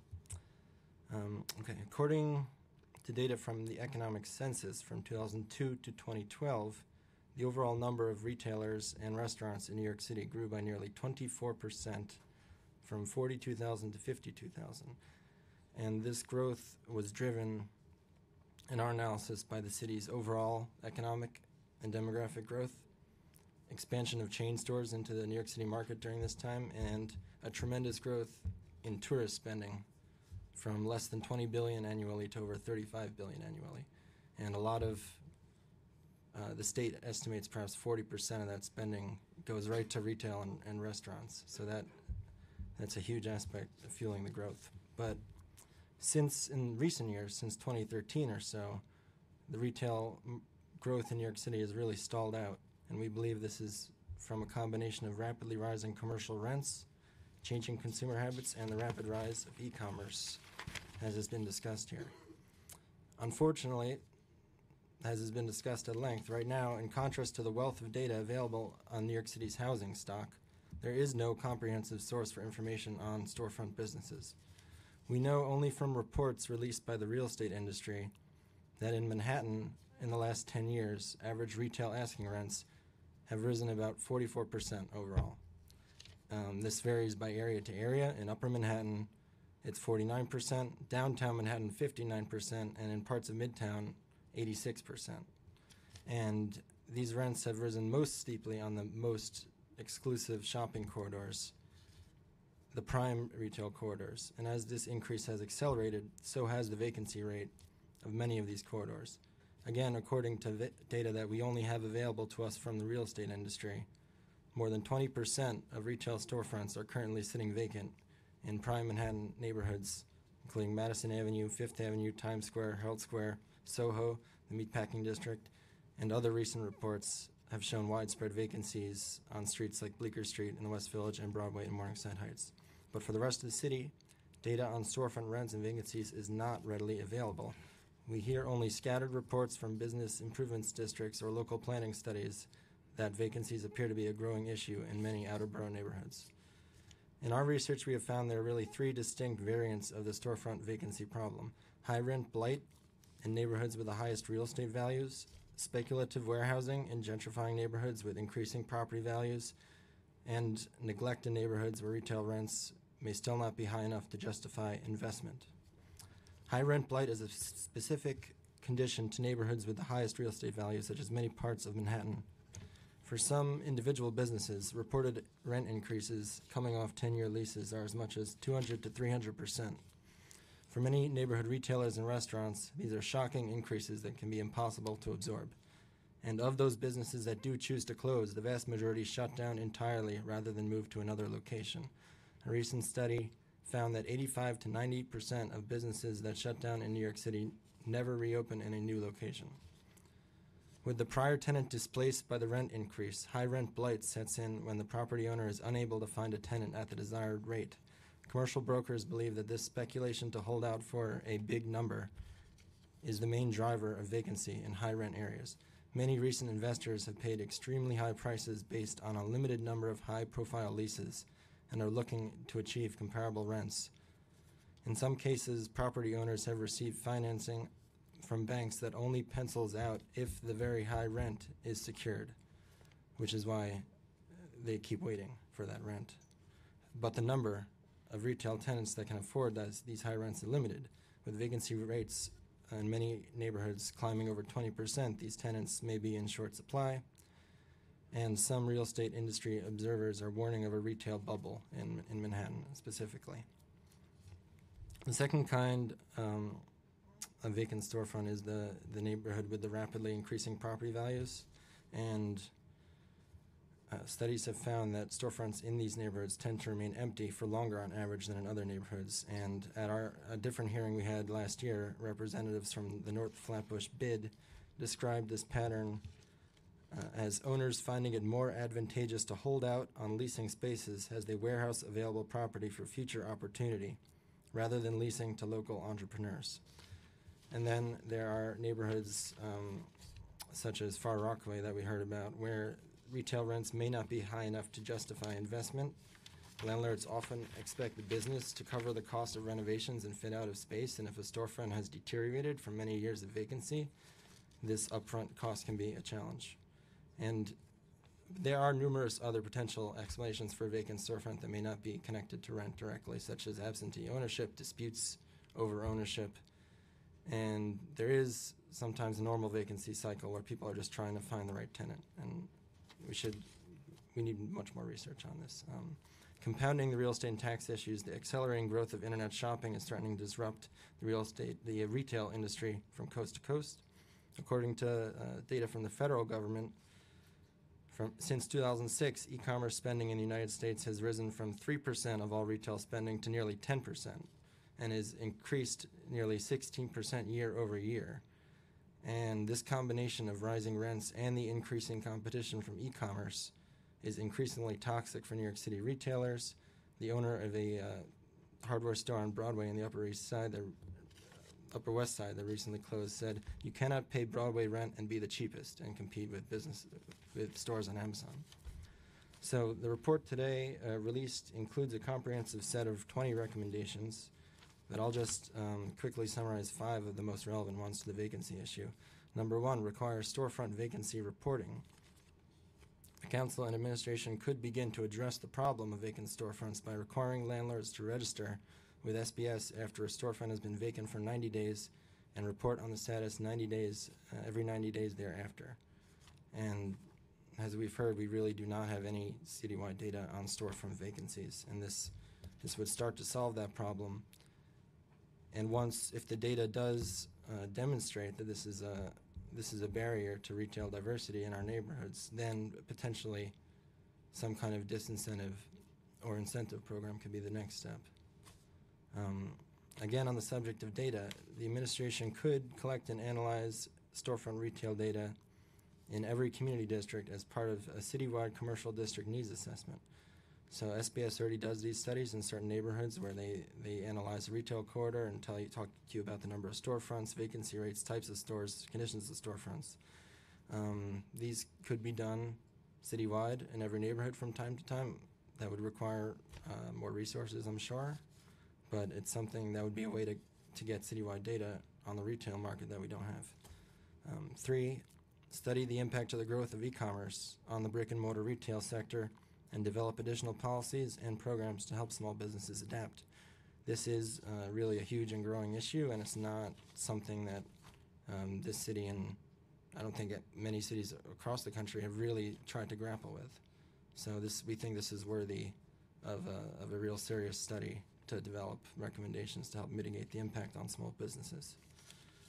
Number 4, help nonprofits develop affordable commercial spaces in underserved areas. This is especially for neighborhoods that remain underserved by retail, with perhaps with the long-standing vacancies you heard about in Queens as an example of that, where SBS could increase the capacity of local community organizations as partners in economic development and develop innovative programs to help local community developers redevelop vacant or underutilized commercial space. And finally, there may be opportunities for the council and administration to create new, stronger tools to incentivize commercial affordability.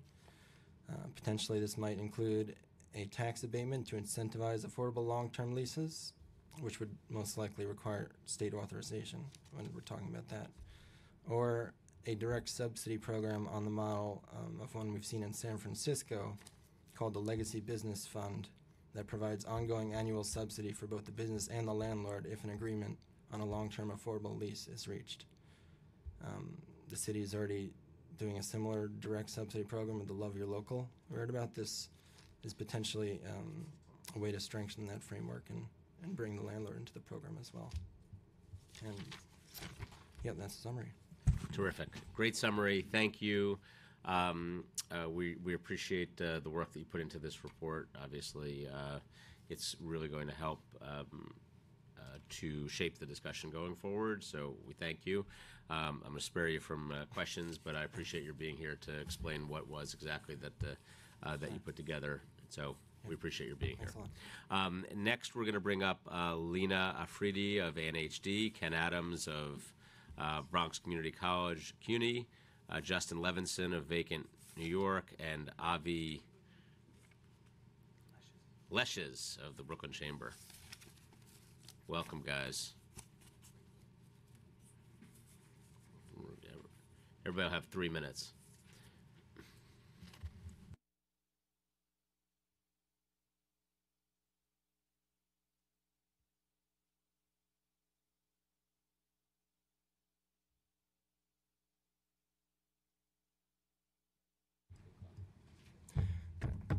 Here we go. Good. My name is Justin Levinson, and I worked on the Vacant New York project that tallied and mapped empty storefronts in Manhattan. I initially began investigating this as I saw the number of businesses leaving the neighborhood without being replaced, as has been discussed before. I was curious initially as to how widespread the problem was based on my own sort of anecdotal evidence, and I certainly felt that I was seeing an increase in for rent signs around my neighborhood and the ones that I worked and visited. As it turns out, the problem is quite widespread. It should not be news to anyone here. As of summer 2016, I'd recorded nearly 1,000 vacancies in Manhattan via a combination of online collection and hand counting. Due to inaccuracies in the data gathering process, I definitely undercounted by a fair bit. There's a very long tail of storefronts that are not represented by big brokers, which is where I received most of my data, and in neighborhoods that I had not gone personally to hand count, which is a big job. I got more than 100 additional vacancies written in by readers, by people who'd found the site, people who lived in the communities, and then Gail's office did the Broadway hand count with more than 188 storefronts that they also located. There's some overlap, but there were quite a few that were not represented on my map. Although present across the borough, the distribution tended to be around higher rent districts, with Soho in particular being quite hard hit. Based on research and anecdotal evidence, what appears to be happening is that Rental tenants are being presented with large increases in rent when their lease comes up, or they're not offered a renewal at all, vacating, and then the property owners sit and wait to find a new tenant who will pay whatever they're asking. For me, the most surprising finding wasn't actually the data. It was the fact that this acted as a lightning rod. I mean, I'm still getting emails from people who are upset that a store is gone, that their business owner, that they lost their own lease, or paradoxically, I'm getting emails from people who want to open a new business, a restaurant, a store, and cannot find a space at a price that they can afford. For me, obviously there's no kind of silver bullet solution. If this was easy, we would have done it a while ago. Monitoring is obviously a first important step. The registry, it's been discussed, vacant longer than a specific period of time, requiring people to register to at least have some idea of the impact of this across the city. Would allow us to keep tabs on the problem. The second is prevention, and we have a thriving retail community in New York despite this, trying to figure out how to stop the bleeding, whatever solutions we put in place to incentivize people to occupy these spaces. If we continue to lose longstanding businesses at the rate we are, we're not going to be able to replace them fast enough. And then the third, obviously, is to fill the spaces that are vacant. Everyone wrote into me saying, oh, we should have pop-ups. Pop-ups are great, but they're a Band-Aid solution. What we really need is tenants who are going to invest in the community, people who are going to occupy a space in the community and not disappear in 6 months. And I think it's some kind of combination of carrots and sticks, matchmaking programs or penalties, limiting frontage, things on chain stores. I didn't know this report came out. I think a lot of these things are covered in there, and it'll take some experimentation. Thank you very much. Good afternoon. My name is Lena Afridi. I'm the Policy Coordinator for Equitable Economic Development at ANHD. It's the Association for Neighborhood and Housing Development. We're speaking as part of United for Small Business NYC. We're a coalition of community organizations all across the city, fighting to support and protect New York City's small businesses from the threat of displacement, with particular focus on owner-operated, low-income, minority, and immigrant-run businesses. ANHD and USB NYC support the City Council in examining the economic impact of vacant storefronts. We applaud the Council on releasing today's report, which examines the threats to New York City small businesses, including the issue of vacancies. A core component of USB NYC's platform calls for the city to penalize and fine landlords who warehouse commercial properties for an extended period of time. Warehouse storefronts are unsightly and reduce foot traffic for existing small businesses, reduce available rental space for new small businesses, and act as a mechanism for speculation, especially in communities of color where landlords hold on to vacant spaces in order to wait for real estate prices to rise and rent the property to a newer and wealthier clientele. Currently, there's no mechanism in place to penalize property owners who neglect vacant properties or intentionally leave space vacant. This ultimately stacks a deck against the remaining businesses in neglected corridors. So I'm going to echo the points on data. Though no vacancy data exists, NHG did an analysis of DCA licenses on total and net change in total businesses that have licenses, which revealed that Manhattan as a whole experienced a 2% loss in total businesses, with almost every single neighborhood seeing a decline in businesses that were operating. So this doesn't include restaurants. If it included restaurants, it would be a much bigger hit. In the outer boroughs, Bed-Stuy and Crown Heights, which are both gentrifying very rapidly, each saw a 2% net loss in businesses, and Hunts Point actually had the highest net loss citywide at 6%. This could be attributed to the epidemic of commercial warehousing or the process in which landlords hold on to property without renting it out in hopes that its rental value might rise. We're calling on the city to penalize and fine landlords for warehousing commercial properties for more than 6 months. Other municipalities have already implemented similar measures. In San Francisco, city law requires owners of any storefront left vacant for more than 270 days to pay $765 annually, and importantly, register with the city. Vacant storefronts and the warehousing of commercial properties is a citywide issue in commercial corridors across the 5 boroughs, but it particularly impacts immigrant communities and communities of color already facing displacement pressures. This issue is central to USB NYC's policy agenda, and a fine on landlords that warehouse commercial properties is a core piece of our policy platform. Once again, the coalition applauds the council for holding this oversight hearing and urges the council to take meaningful steps to curb storefront vacancies. Thank you, and we look forward to working with you on addressing this challenge and others that impact New York City's small businesses. Thanks. Let's see if we get the good afternoon. Chairman Gorodnick, thank you for inviting me. and thank you to other members of the committee and everyone else who's here providing testimony this afternoon, and especially my friend, obviously my friend Gail Brewer. I think I earned this invitation to participate as a result of an op-ed piece I had in the Daily News earlier this week, and it might be a case. And the point of my being here then would be to elaborate on that a bit and just to say what I want to bring to the discussion is consideration of the people themselves, the merchants, the people that we need to identify and support and hope will be the next series of successful independent retail entrepreneurs all across the city. My big concern is it's like the mom and pops aren't having any kids. And what are we going to do to get more people to actually look at these business opportunities and get support from policies and organizations like those who are at this table with me that can be helpful. So 3 or 4 things to consider.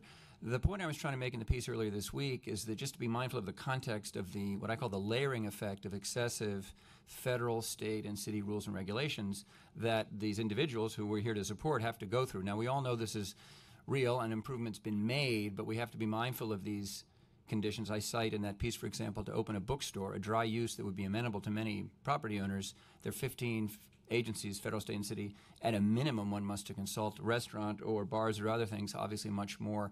And that enforcement at the end of that is also something we hear a lot, I hear a lot about from merchants. And my role, I didn't introduce myself, I apologize, but I'm the Dean of Economic Development and at Bronx Community College, and I work a lot with Burnside Avenue merchants, and I'm working on the General Avenue rezoning on some of these issues.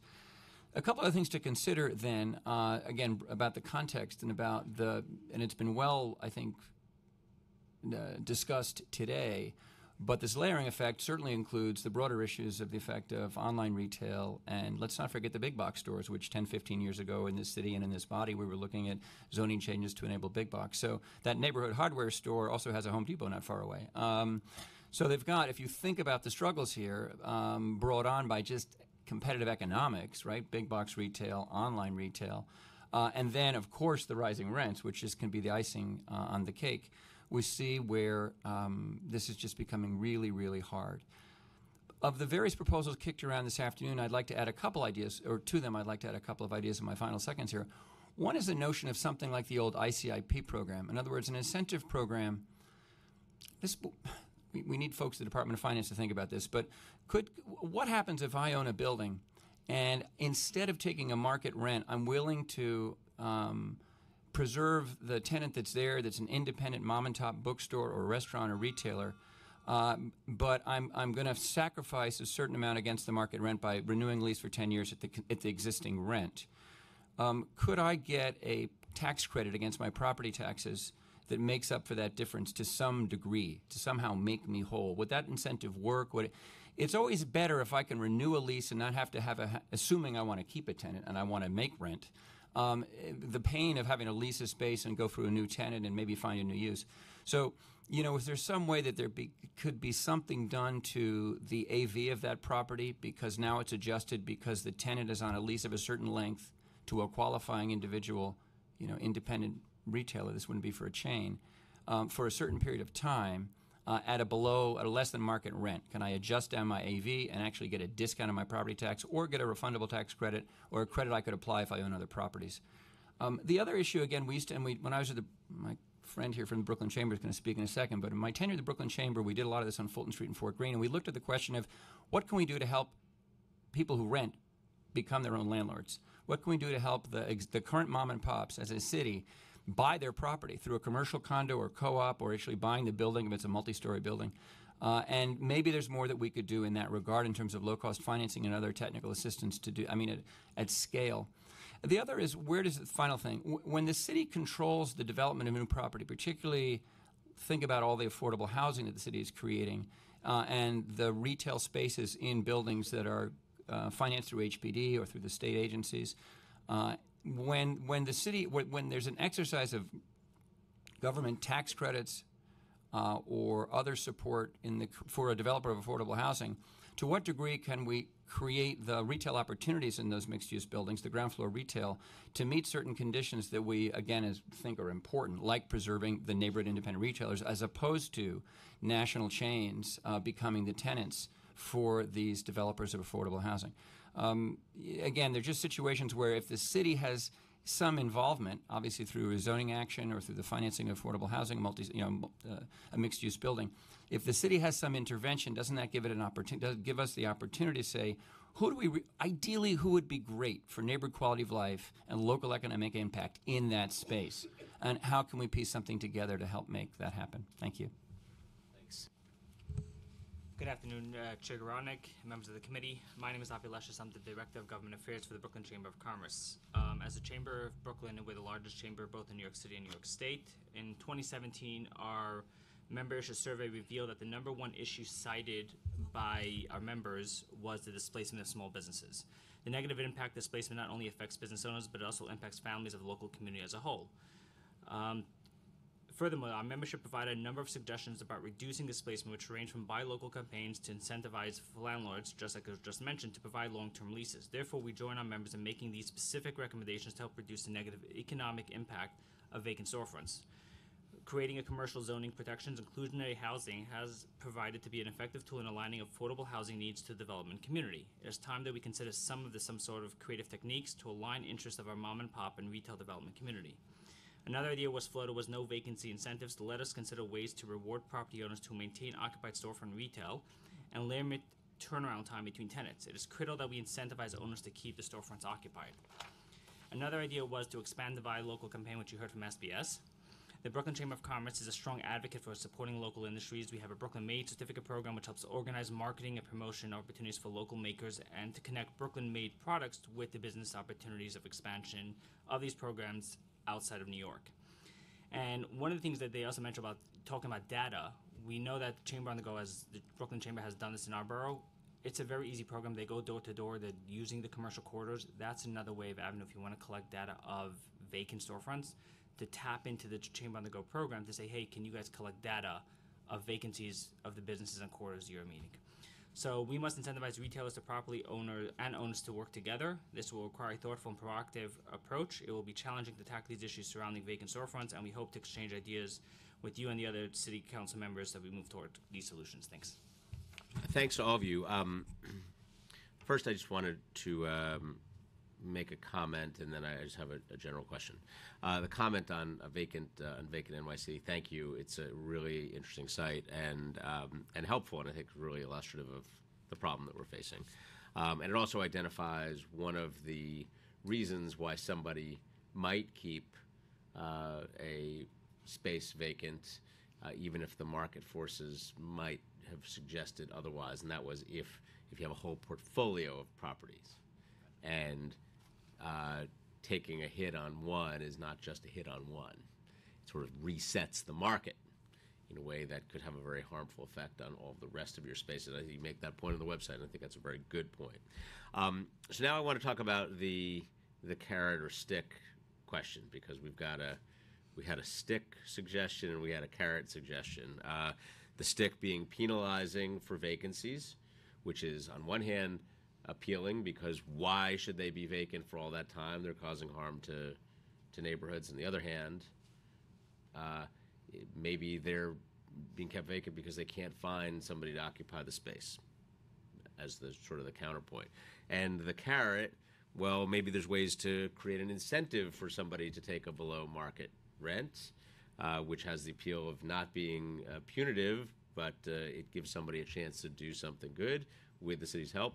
On the other hand, should we be interfering in those lease negotiations in that way? Are we going too far with the hand of government? So anyway, I want to just pose the question to anybody about the thought of the carrot versus stick approach, whether they should be dealt with mutually exclusively, or if one works, one doesn't. I just wanted to pose it more generally to everybody and see what you have to say on that subject.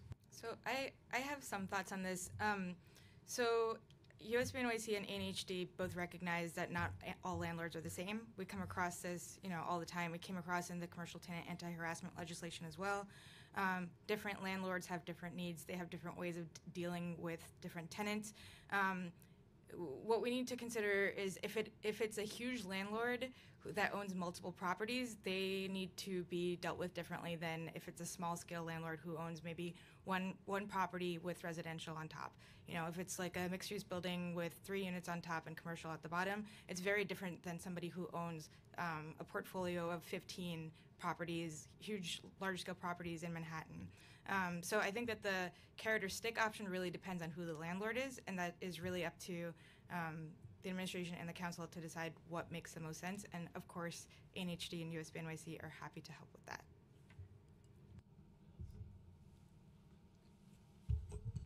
You know, just I guess I'm coming back to the carrot, Mr. Chair. But one of the problems, and probably pretty distinct to the New York City real estate market, is just this incredibly inflated, really huge increase in residential values. So that in a mixed-use building, I mean, you see situations, certainly in Brooklyn and around the boroughs, where someone will buy a mixed-use building not for the commercial space, but because of the value or the potential upside value of the residential above it.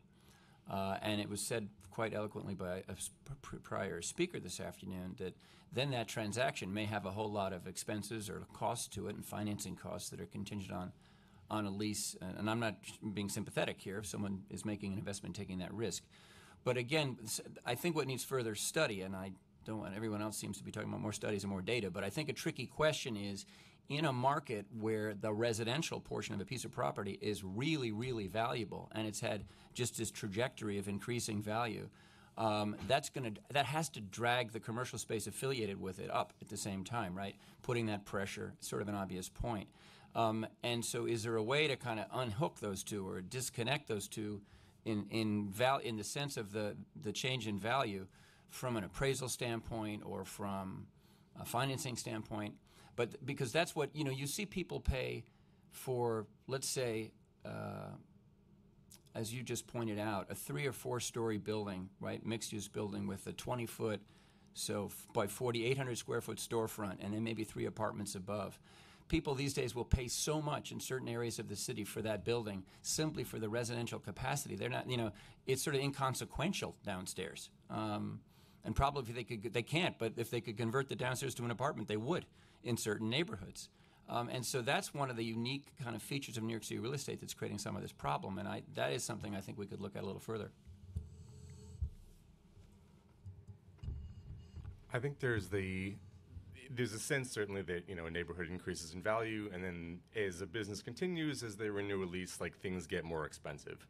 For me, the idea of having some sort of guardrail on what's reasonable increase and what is unreasonable increase, whether that's, you know, being forced to at least come to the table and offer a lease renewal, to have some kind of cap on percentage or an arbitration, mediation, some sort of way to say, yes, we understand this is more expensive, but we need to say, you know, there's a reasonable limit to that. That sort of, again, stopping the bleeding of the businesses that we have already before we go and looking at new solutions to fill in these vacant properties will help to reduce the overall number and, again, as you pointed out, afford people opportunities, space where they can come in and say, I want to try something. All right. Well, thank you very much to all of you. You had real insight to this conversation. We appreciate you being here, so thank you. And we're going to call our last panel of the day. It's actually going to be a 5-person panel, so we'll add a chair. Ty Beatty of Brooklyn Community Board 6, Christine Lynch of Local Color NYC, Victoria Heyman, Joanna Cawley of Carnegie Hill Neighbors, and Robert Joseph of the Municipal Arts Society. So welcome to all of you. And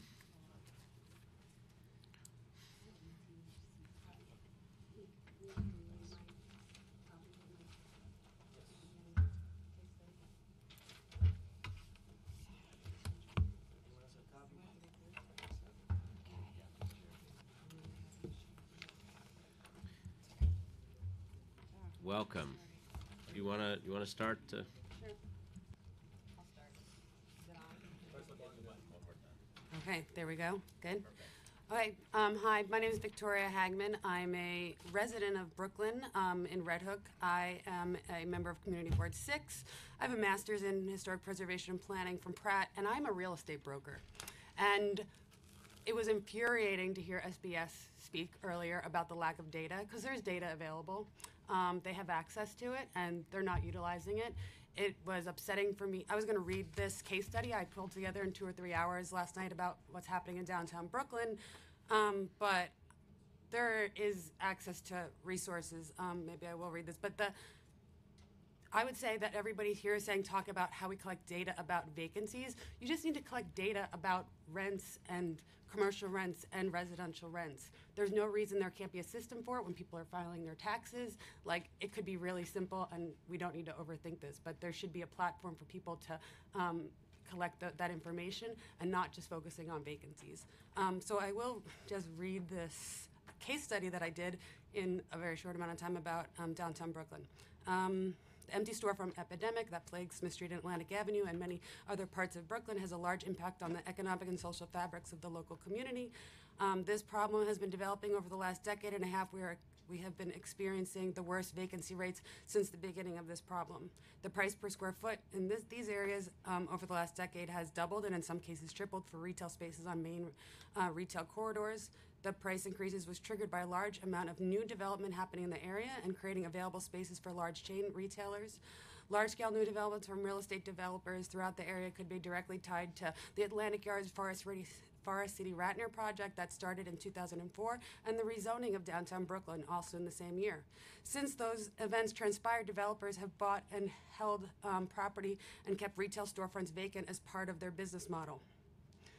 This was not the case previously because small property owners could not afford to leave storefronts vacant without rental income and afford the cost of holding the property. Storefronts have historically had higher rental prices than residential units. The exchange of property in the area also drove up taxes that encouraged small property owners to sell to these large development corporations. These large real estate development corporations' business model is built on speculation, driving up prices, and instigating zoning changes for their benefit alone without investment or benefit to the local community.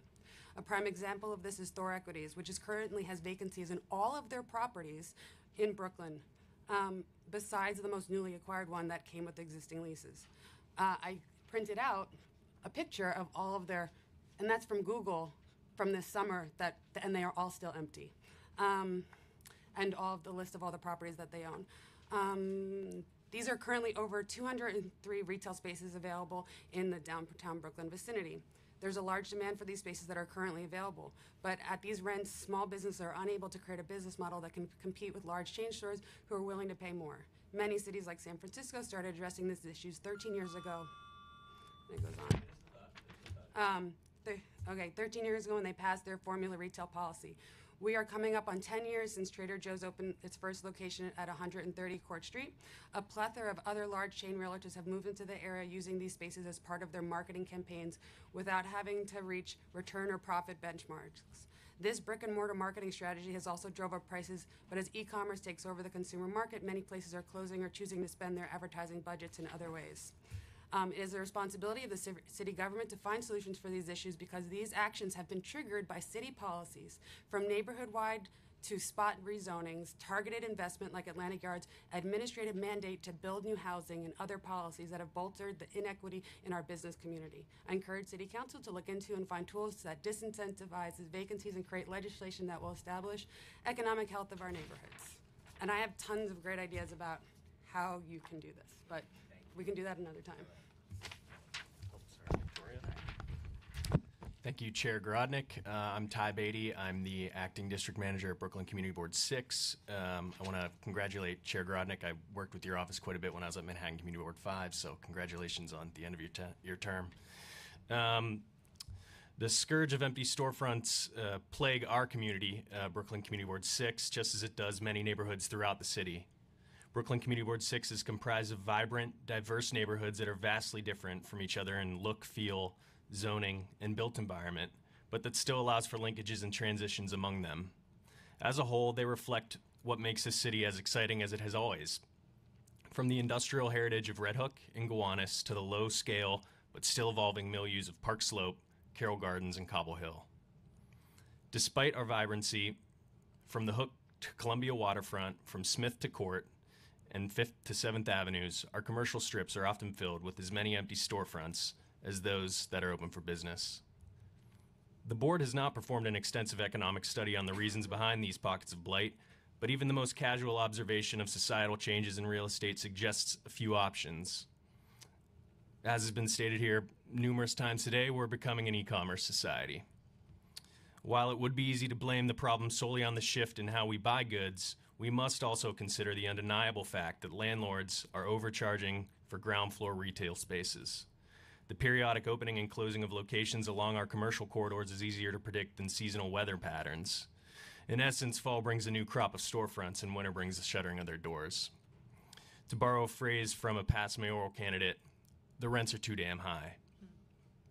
We would like to ask the City Council to call upon the Department of City Planning to convene a citywide working group that would be tasked with examining creative land use and zoning means to protect smaller businesses from overzealous landlords and looking into commercial rent regulations and other outside-of-the-box responses to this issue, including looking into fines for extreme vacancy, incentives to lease spaces, and coordination between property owners and small business services to help in space matching.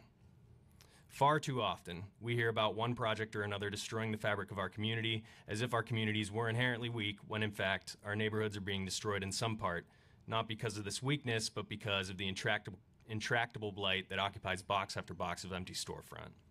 We want commercial success that is not based upon the need to have only Starbucks, Chipotle, and CVS's of the world.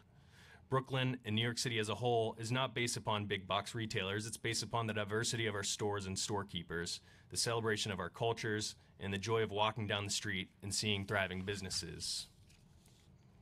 You have Brooklyn Community Board 6's commitment to hold public meetings to discuss the options that come from this working group we've requested, and we pledge our willingness to listen to new ideas. And once again, I want to thank Councilmember Gorodnick and the entire Economic Development Committee. Thank you. Hi there. My name is Christine Lynch, and I'm here to talk about opportunities for small businesses in New York City.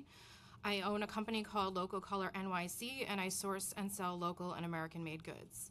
I started the company in 2015.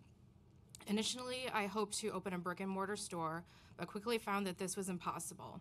Rents were extremely high, and landlords were demanding 3 years of tax returns and at least 4 months of rent up front. I looked at websites that advertise temporary pop-up spaces for rent, which sounds like the perfect opportunity for startups, but that is not the case. Prices are inflated, with rents of one garment rack in a store being advertised for $3,000 a month. I decided to do something unconventional and create my own opportunity.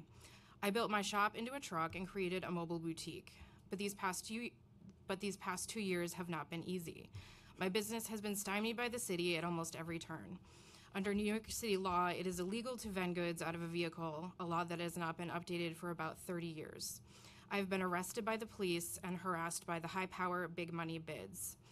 Last year, I applied through the Street Activity Permit Office to park in a public plaza. I was invoiced $150,000 for 30 days, but would not be allowed to vend. These permits are really just for large corporate promotional events, they explained. I then went to the DOT to inquire how to vend in the plazas. I was told that vending was allowed, but only through movable but not mobile structures. There are 2 separate organizations governing the same plazas with completely different sets of rules, which negate my mobile boutique from operating in a public plaza. This fall, I found an indoor space to rent at the Broadway Market in Soho. I pay $3,500 a month for just 60 square feet of space. Now my business is at risk again because myself and 40 other small businesses will be evicted at the end of the year to make room for TJ Maxx. There is a crisis in commercial rents in New York City. The city could do so much more to punish owners of vacant spaces and allow for alternatives to high-priced brick-and-mortar storefronts. I have a lot more information in my printed testimony. I also included the $150,000 invoice from Sapo, and I also have 2 proposals for mobile retail in New York City to create opportunities for startups. Thank you. Thank you.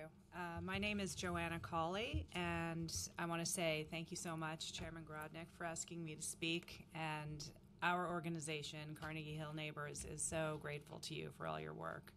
over the many years you've served the community. So thank you.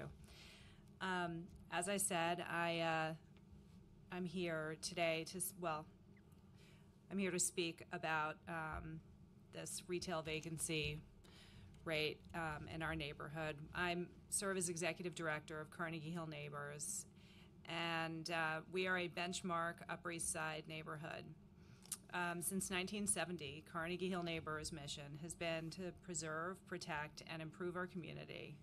And the area spans from 86th to 98th Streets, from the east side of Fifth Avenue up to 3rd Avenue. We run purpose-driven safety and beautification programs made possible through public and private funding, and a new East Harlem Outreach Partnership begun this fall.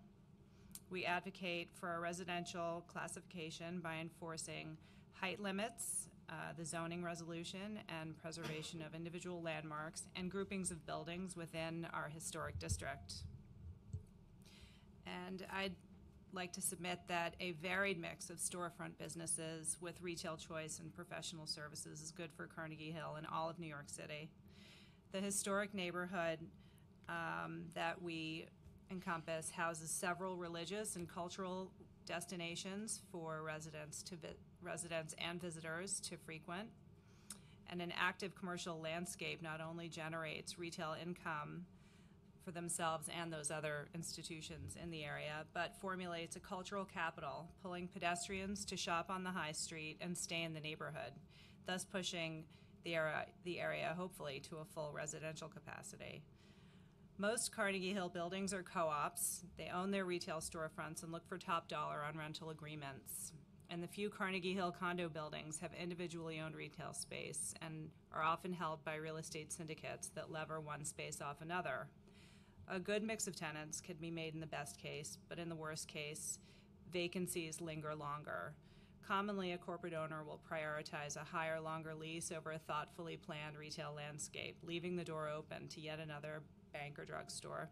And in other cases, local management will devote time and thought to a mix of 2 or 3 complementary tenants, delivering a vibrancy and diversity to the neighborhood, to the benefit of neighborhood foot traffic.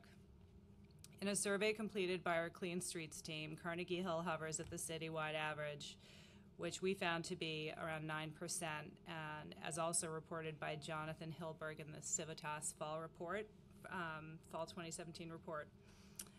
This rate could easily be reduced given Carnegie Hill's many fine characteristics. Ways to recover health to our retail storefronts must include broad reform, and the New York commercial rent tax reform, thank you, is a good start but not enough. A compelling and multifaceted streetscape requires avowed assurances such as a landlord's pledge to lower rents for long-term success and stability.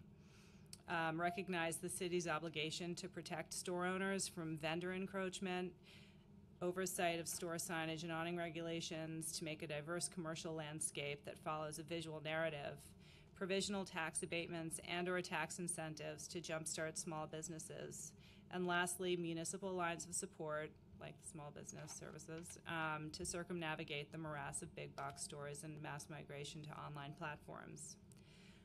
Vacant storefront space emboldens petty acts of crime and vandalism and contributes to urban decay, with neglected, grimy streets seeing less foot traffic. Carnegie Hill is foremost a New York neighborhood to raise young families, for teens to grow into their independence, and for the elderly to age in place. An imaginative and comprehensive retail district is a vital building block of any successful neighborhood, and the one place to satisfy our desire of being pedestrians and urban New Yorkers. And to the vendor, we've been toying with some ideas of creating spaces for vendors. So That would be great. we're, not for the smelly food carts, but we'll take your card. Yeah. Thank you. My name is Robert Joseph, and I'm a project manager at the Municipal Art Society of New York. The vacancy rate in some of our city's retail corridors is higher than 20%, or more than 4 times the vacancy rate expected in a healthy market.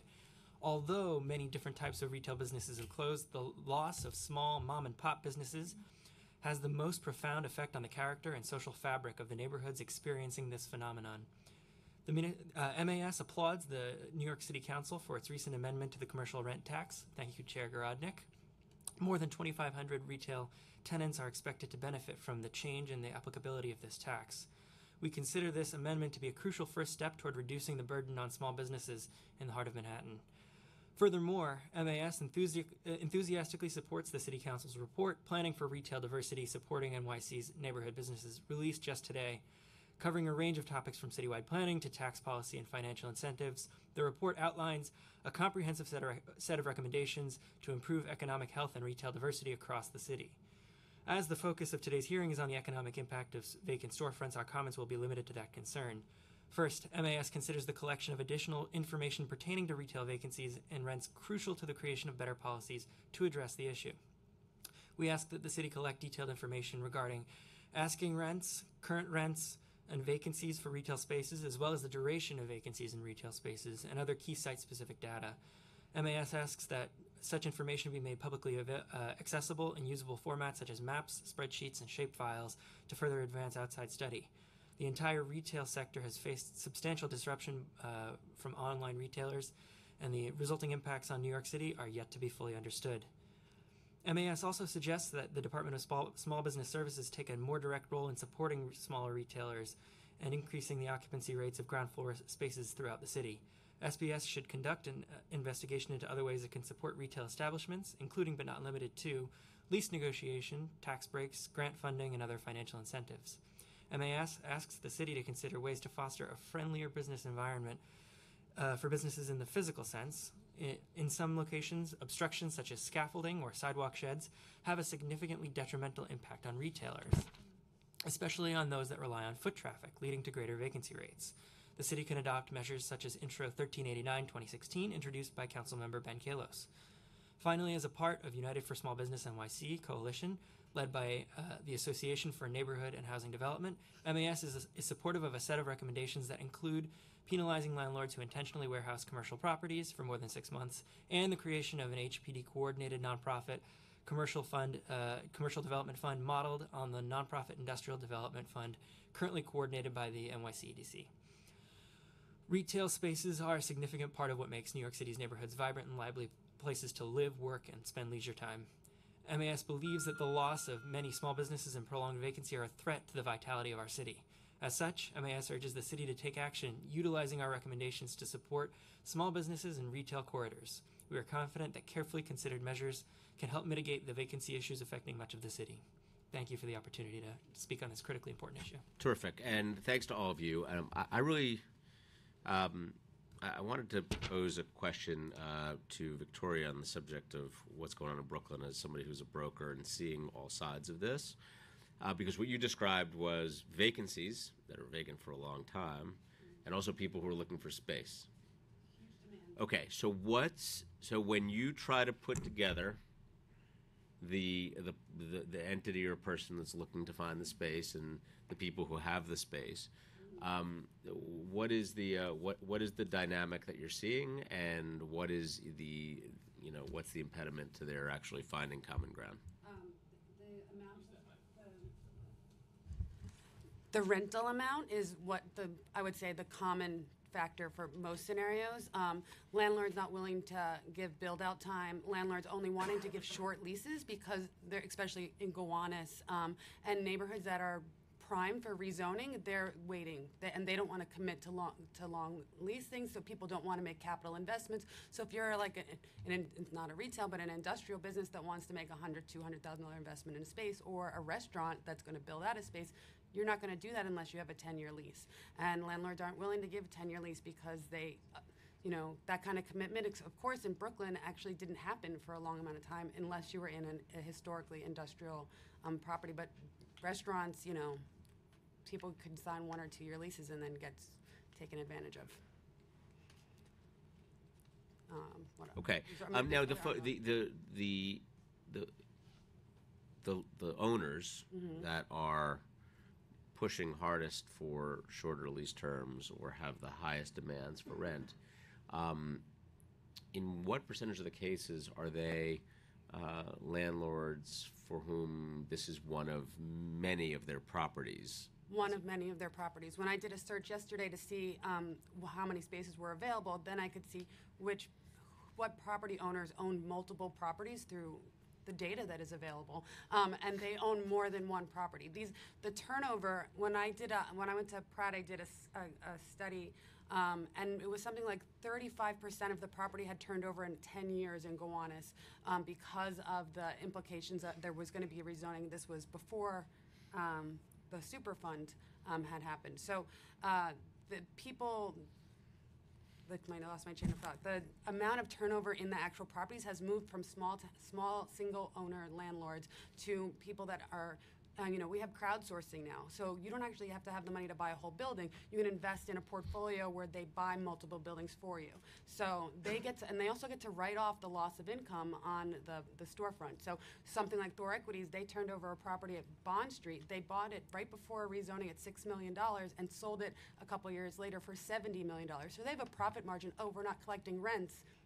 Oh well. I mean, they're not making their money off their rental income. They're pushing for a rezoning, and they did So that that makes sense in the situation where some land use change could have you, yield a windfall situation. That's usually not going to be the case in most areas, but in the areas where that is present, that makes sense. Yeah. Have we seen any overlay of the vacant spaces and the owners of those properties? Vacant NYC does not have that level of information, and you're not at the witness stand, so you're not officially answering, but you can say yes or no to me just so I can relay it to them. It doesn't, right? The actual owners. Okay, because that actually, so if you can do that though through Property Shark. If you go and you look up one building, and then you can just hit what other properties do they own, and it'll list all the other properties. So what another thing that's coming out of the hearing here is if one of the primary sources of the problem is not single building owner or co-op building or whatever, which we hardly have any of in our area. but it is the bigger real estate entities that may have a dozen or dozens of commercial spaces that are holding off because they might be setting the market, which could have a ripple effect across their whole portfolio. Well, that's worth our actually sorting out. And I'm saying this out loud to committee counsel and also anybody listening. As the term limited guy here, that to me is useful information because as we consider carrots, sticks, or making the observation of who is trying to market set to the detriment of our communities, that also is another tool that we have as advocates and public officials, and I think that's worth our getting our hands on. Go ahead. And there's one way for new development to resolve that by creating sort of limitations when you're going through ULURP, that if you go through a ULURP process, you have to then create small spaces, and you have to create affordable, instead of creating affordable housing, why aren't we creating affordable business spaces? That's a really good point, and easiest done when there's an approval that comes through here. In most cases, unfortunately, it's not coming through here for an approval, but yes, I think that's a really good point. Anybody else want to add anything on this before we close? No.